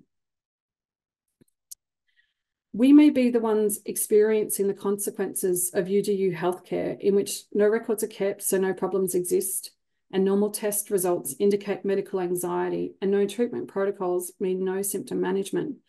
But according to the WHO, 10% of all infections will result in some form of long COVID. So the risks of ending up where we are mounting for everyone, everywhere. And with that, I'd like to thank those people living with long COVID who took the time, often at considerable personal cost, to document and collate their stories, enable us to share the theme and flavour of those with you today. As people living with long COVID, we'd also like to thank all the people here today and involved in this for the ways in which your work lifts the lid on this invisible illness. And we'd also really welcome your support on the upcoming International Long COVID Awareness Day on the 15th of March. And then with that, I'll open up for any questions, and the rest of my team will also contribute to that discussion. Thanks, Deborah. Thanks, Kirsty. Well, there's many people understandably thanking you for your insights and for your putting in the limited energy everyone has in your group into this presentation and for you to present today. So a lot of love in the comments, Thank you. and support and acknowledgement. Just seeing if there's any actual questions. I mean, I think just the main thing is, you know, it's really that your findings are really resonating with people who themselves have long COVID. I've actually got a question. Where can I get, are there any sort of nice little enamel pins with the long COVID ribbon on it that we can, or badges or something? Have you got any merch? I'm not sure if one of my other long COVID group colleagues might answer that. I know there was a production run. I'm not sure if they're publicly available at the moment. Because that would be great, wouldn't it? Get the long COVID ribbon way out there. And there's that amazing guy in the UK, the Save David Tennant guy. Have you heard about him? He goes up. Well, he's a huge fan of David Tennant, and he goes up and sort of. But also, there's other, you know, sort of high profile celebrities that he sort of supports, and it's all about sort of reducing exposure to them at all the events that they do. And so he goes along with the long COVID ribbon and hands out pamphlets at sort of big events like. Oh yes, of course, the music awards just recently. Yeah, I did it with the BAFTA awards that David Tennant presented. So there are some resources on there is a website, and if you scan the QR code, that'll take you to some resources for social media. So I'm not sure if perhaps there's someone in the comments can pop up whether or not we've got the ribbons available here in Australia, but hopefully we can achieve that in the near future. Yes. It's Robin Austin here, one of the other people who put this together. On those ribbons, they are now for sale, and certainly if people are interested, maybe through Deborah we can put people in touch with how to get them. Yeah, fantastic. And just Yeah, I don't think there's any other than wanting kind of, access to your resources and things like that. There's no actual questions, but it's really more about more comments and just saying fabulous work. Thank you. Yeah. So there was quite a detailed submission to the Parliamentary Long COVID Inquiry. So that's available on the Parliamentary Inquiry website. And I've also put an email there to contact the Long COVID community if people do want to follow up. And I think as well the submission to the Pandemic Response Inquiry was also posted publicly, or I'm expecting that will happen when those come out. Yeah, fantastic. So yes, the submissions for those two inquiries, the long COVID inquiry and the current sort of COVID, the response, Australia's response to COVID, which is sort of ongoing right now. That's a really great source for everyone if they want to find out what long COVID activists and other COVID activists are doing, and because they can read those submissions on the sites of those two inquiries. So yes, I absolutely go there and have a read if you're interested in following up. So I think now we will draw it to a close. I think we've kept fairly well. We have run a bit over time, but that's not too bad for an academic symposium. And think it's run fairly smoothly too for an online academic symposium. So I'm feeling pretty pleased with all that. So thanks everyone. Thanks for everyone's contributions today, including all the comments in the chat and the sharing of information, as well as the presenters. And yes, if you are able to come back at 7 p.m. Australian Eastern Standard Time tonight, I know that some people won't work with their time zones, but for those who can, there'll be another range of fantastic presentations later tonight in the evening. So thanks everyone though for coming along today. And yes, there will be a recording available of both sessions to catch up on. So thanks again and goodbye for now.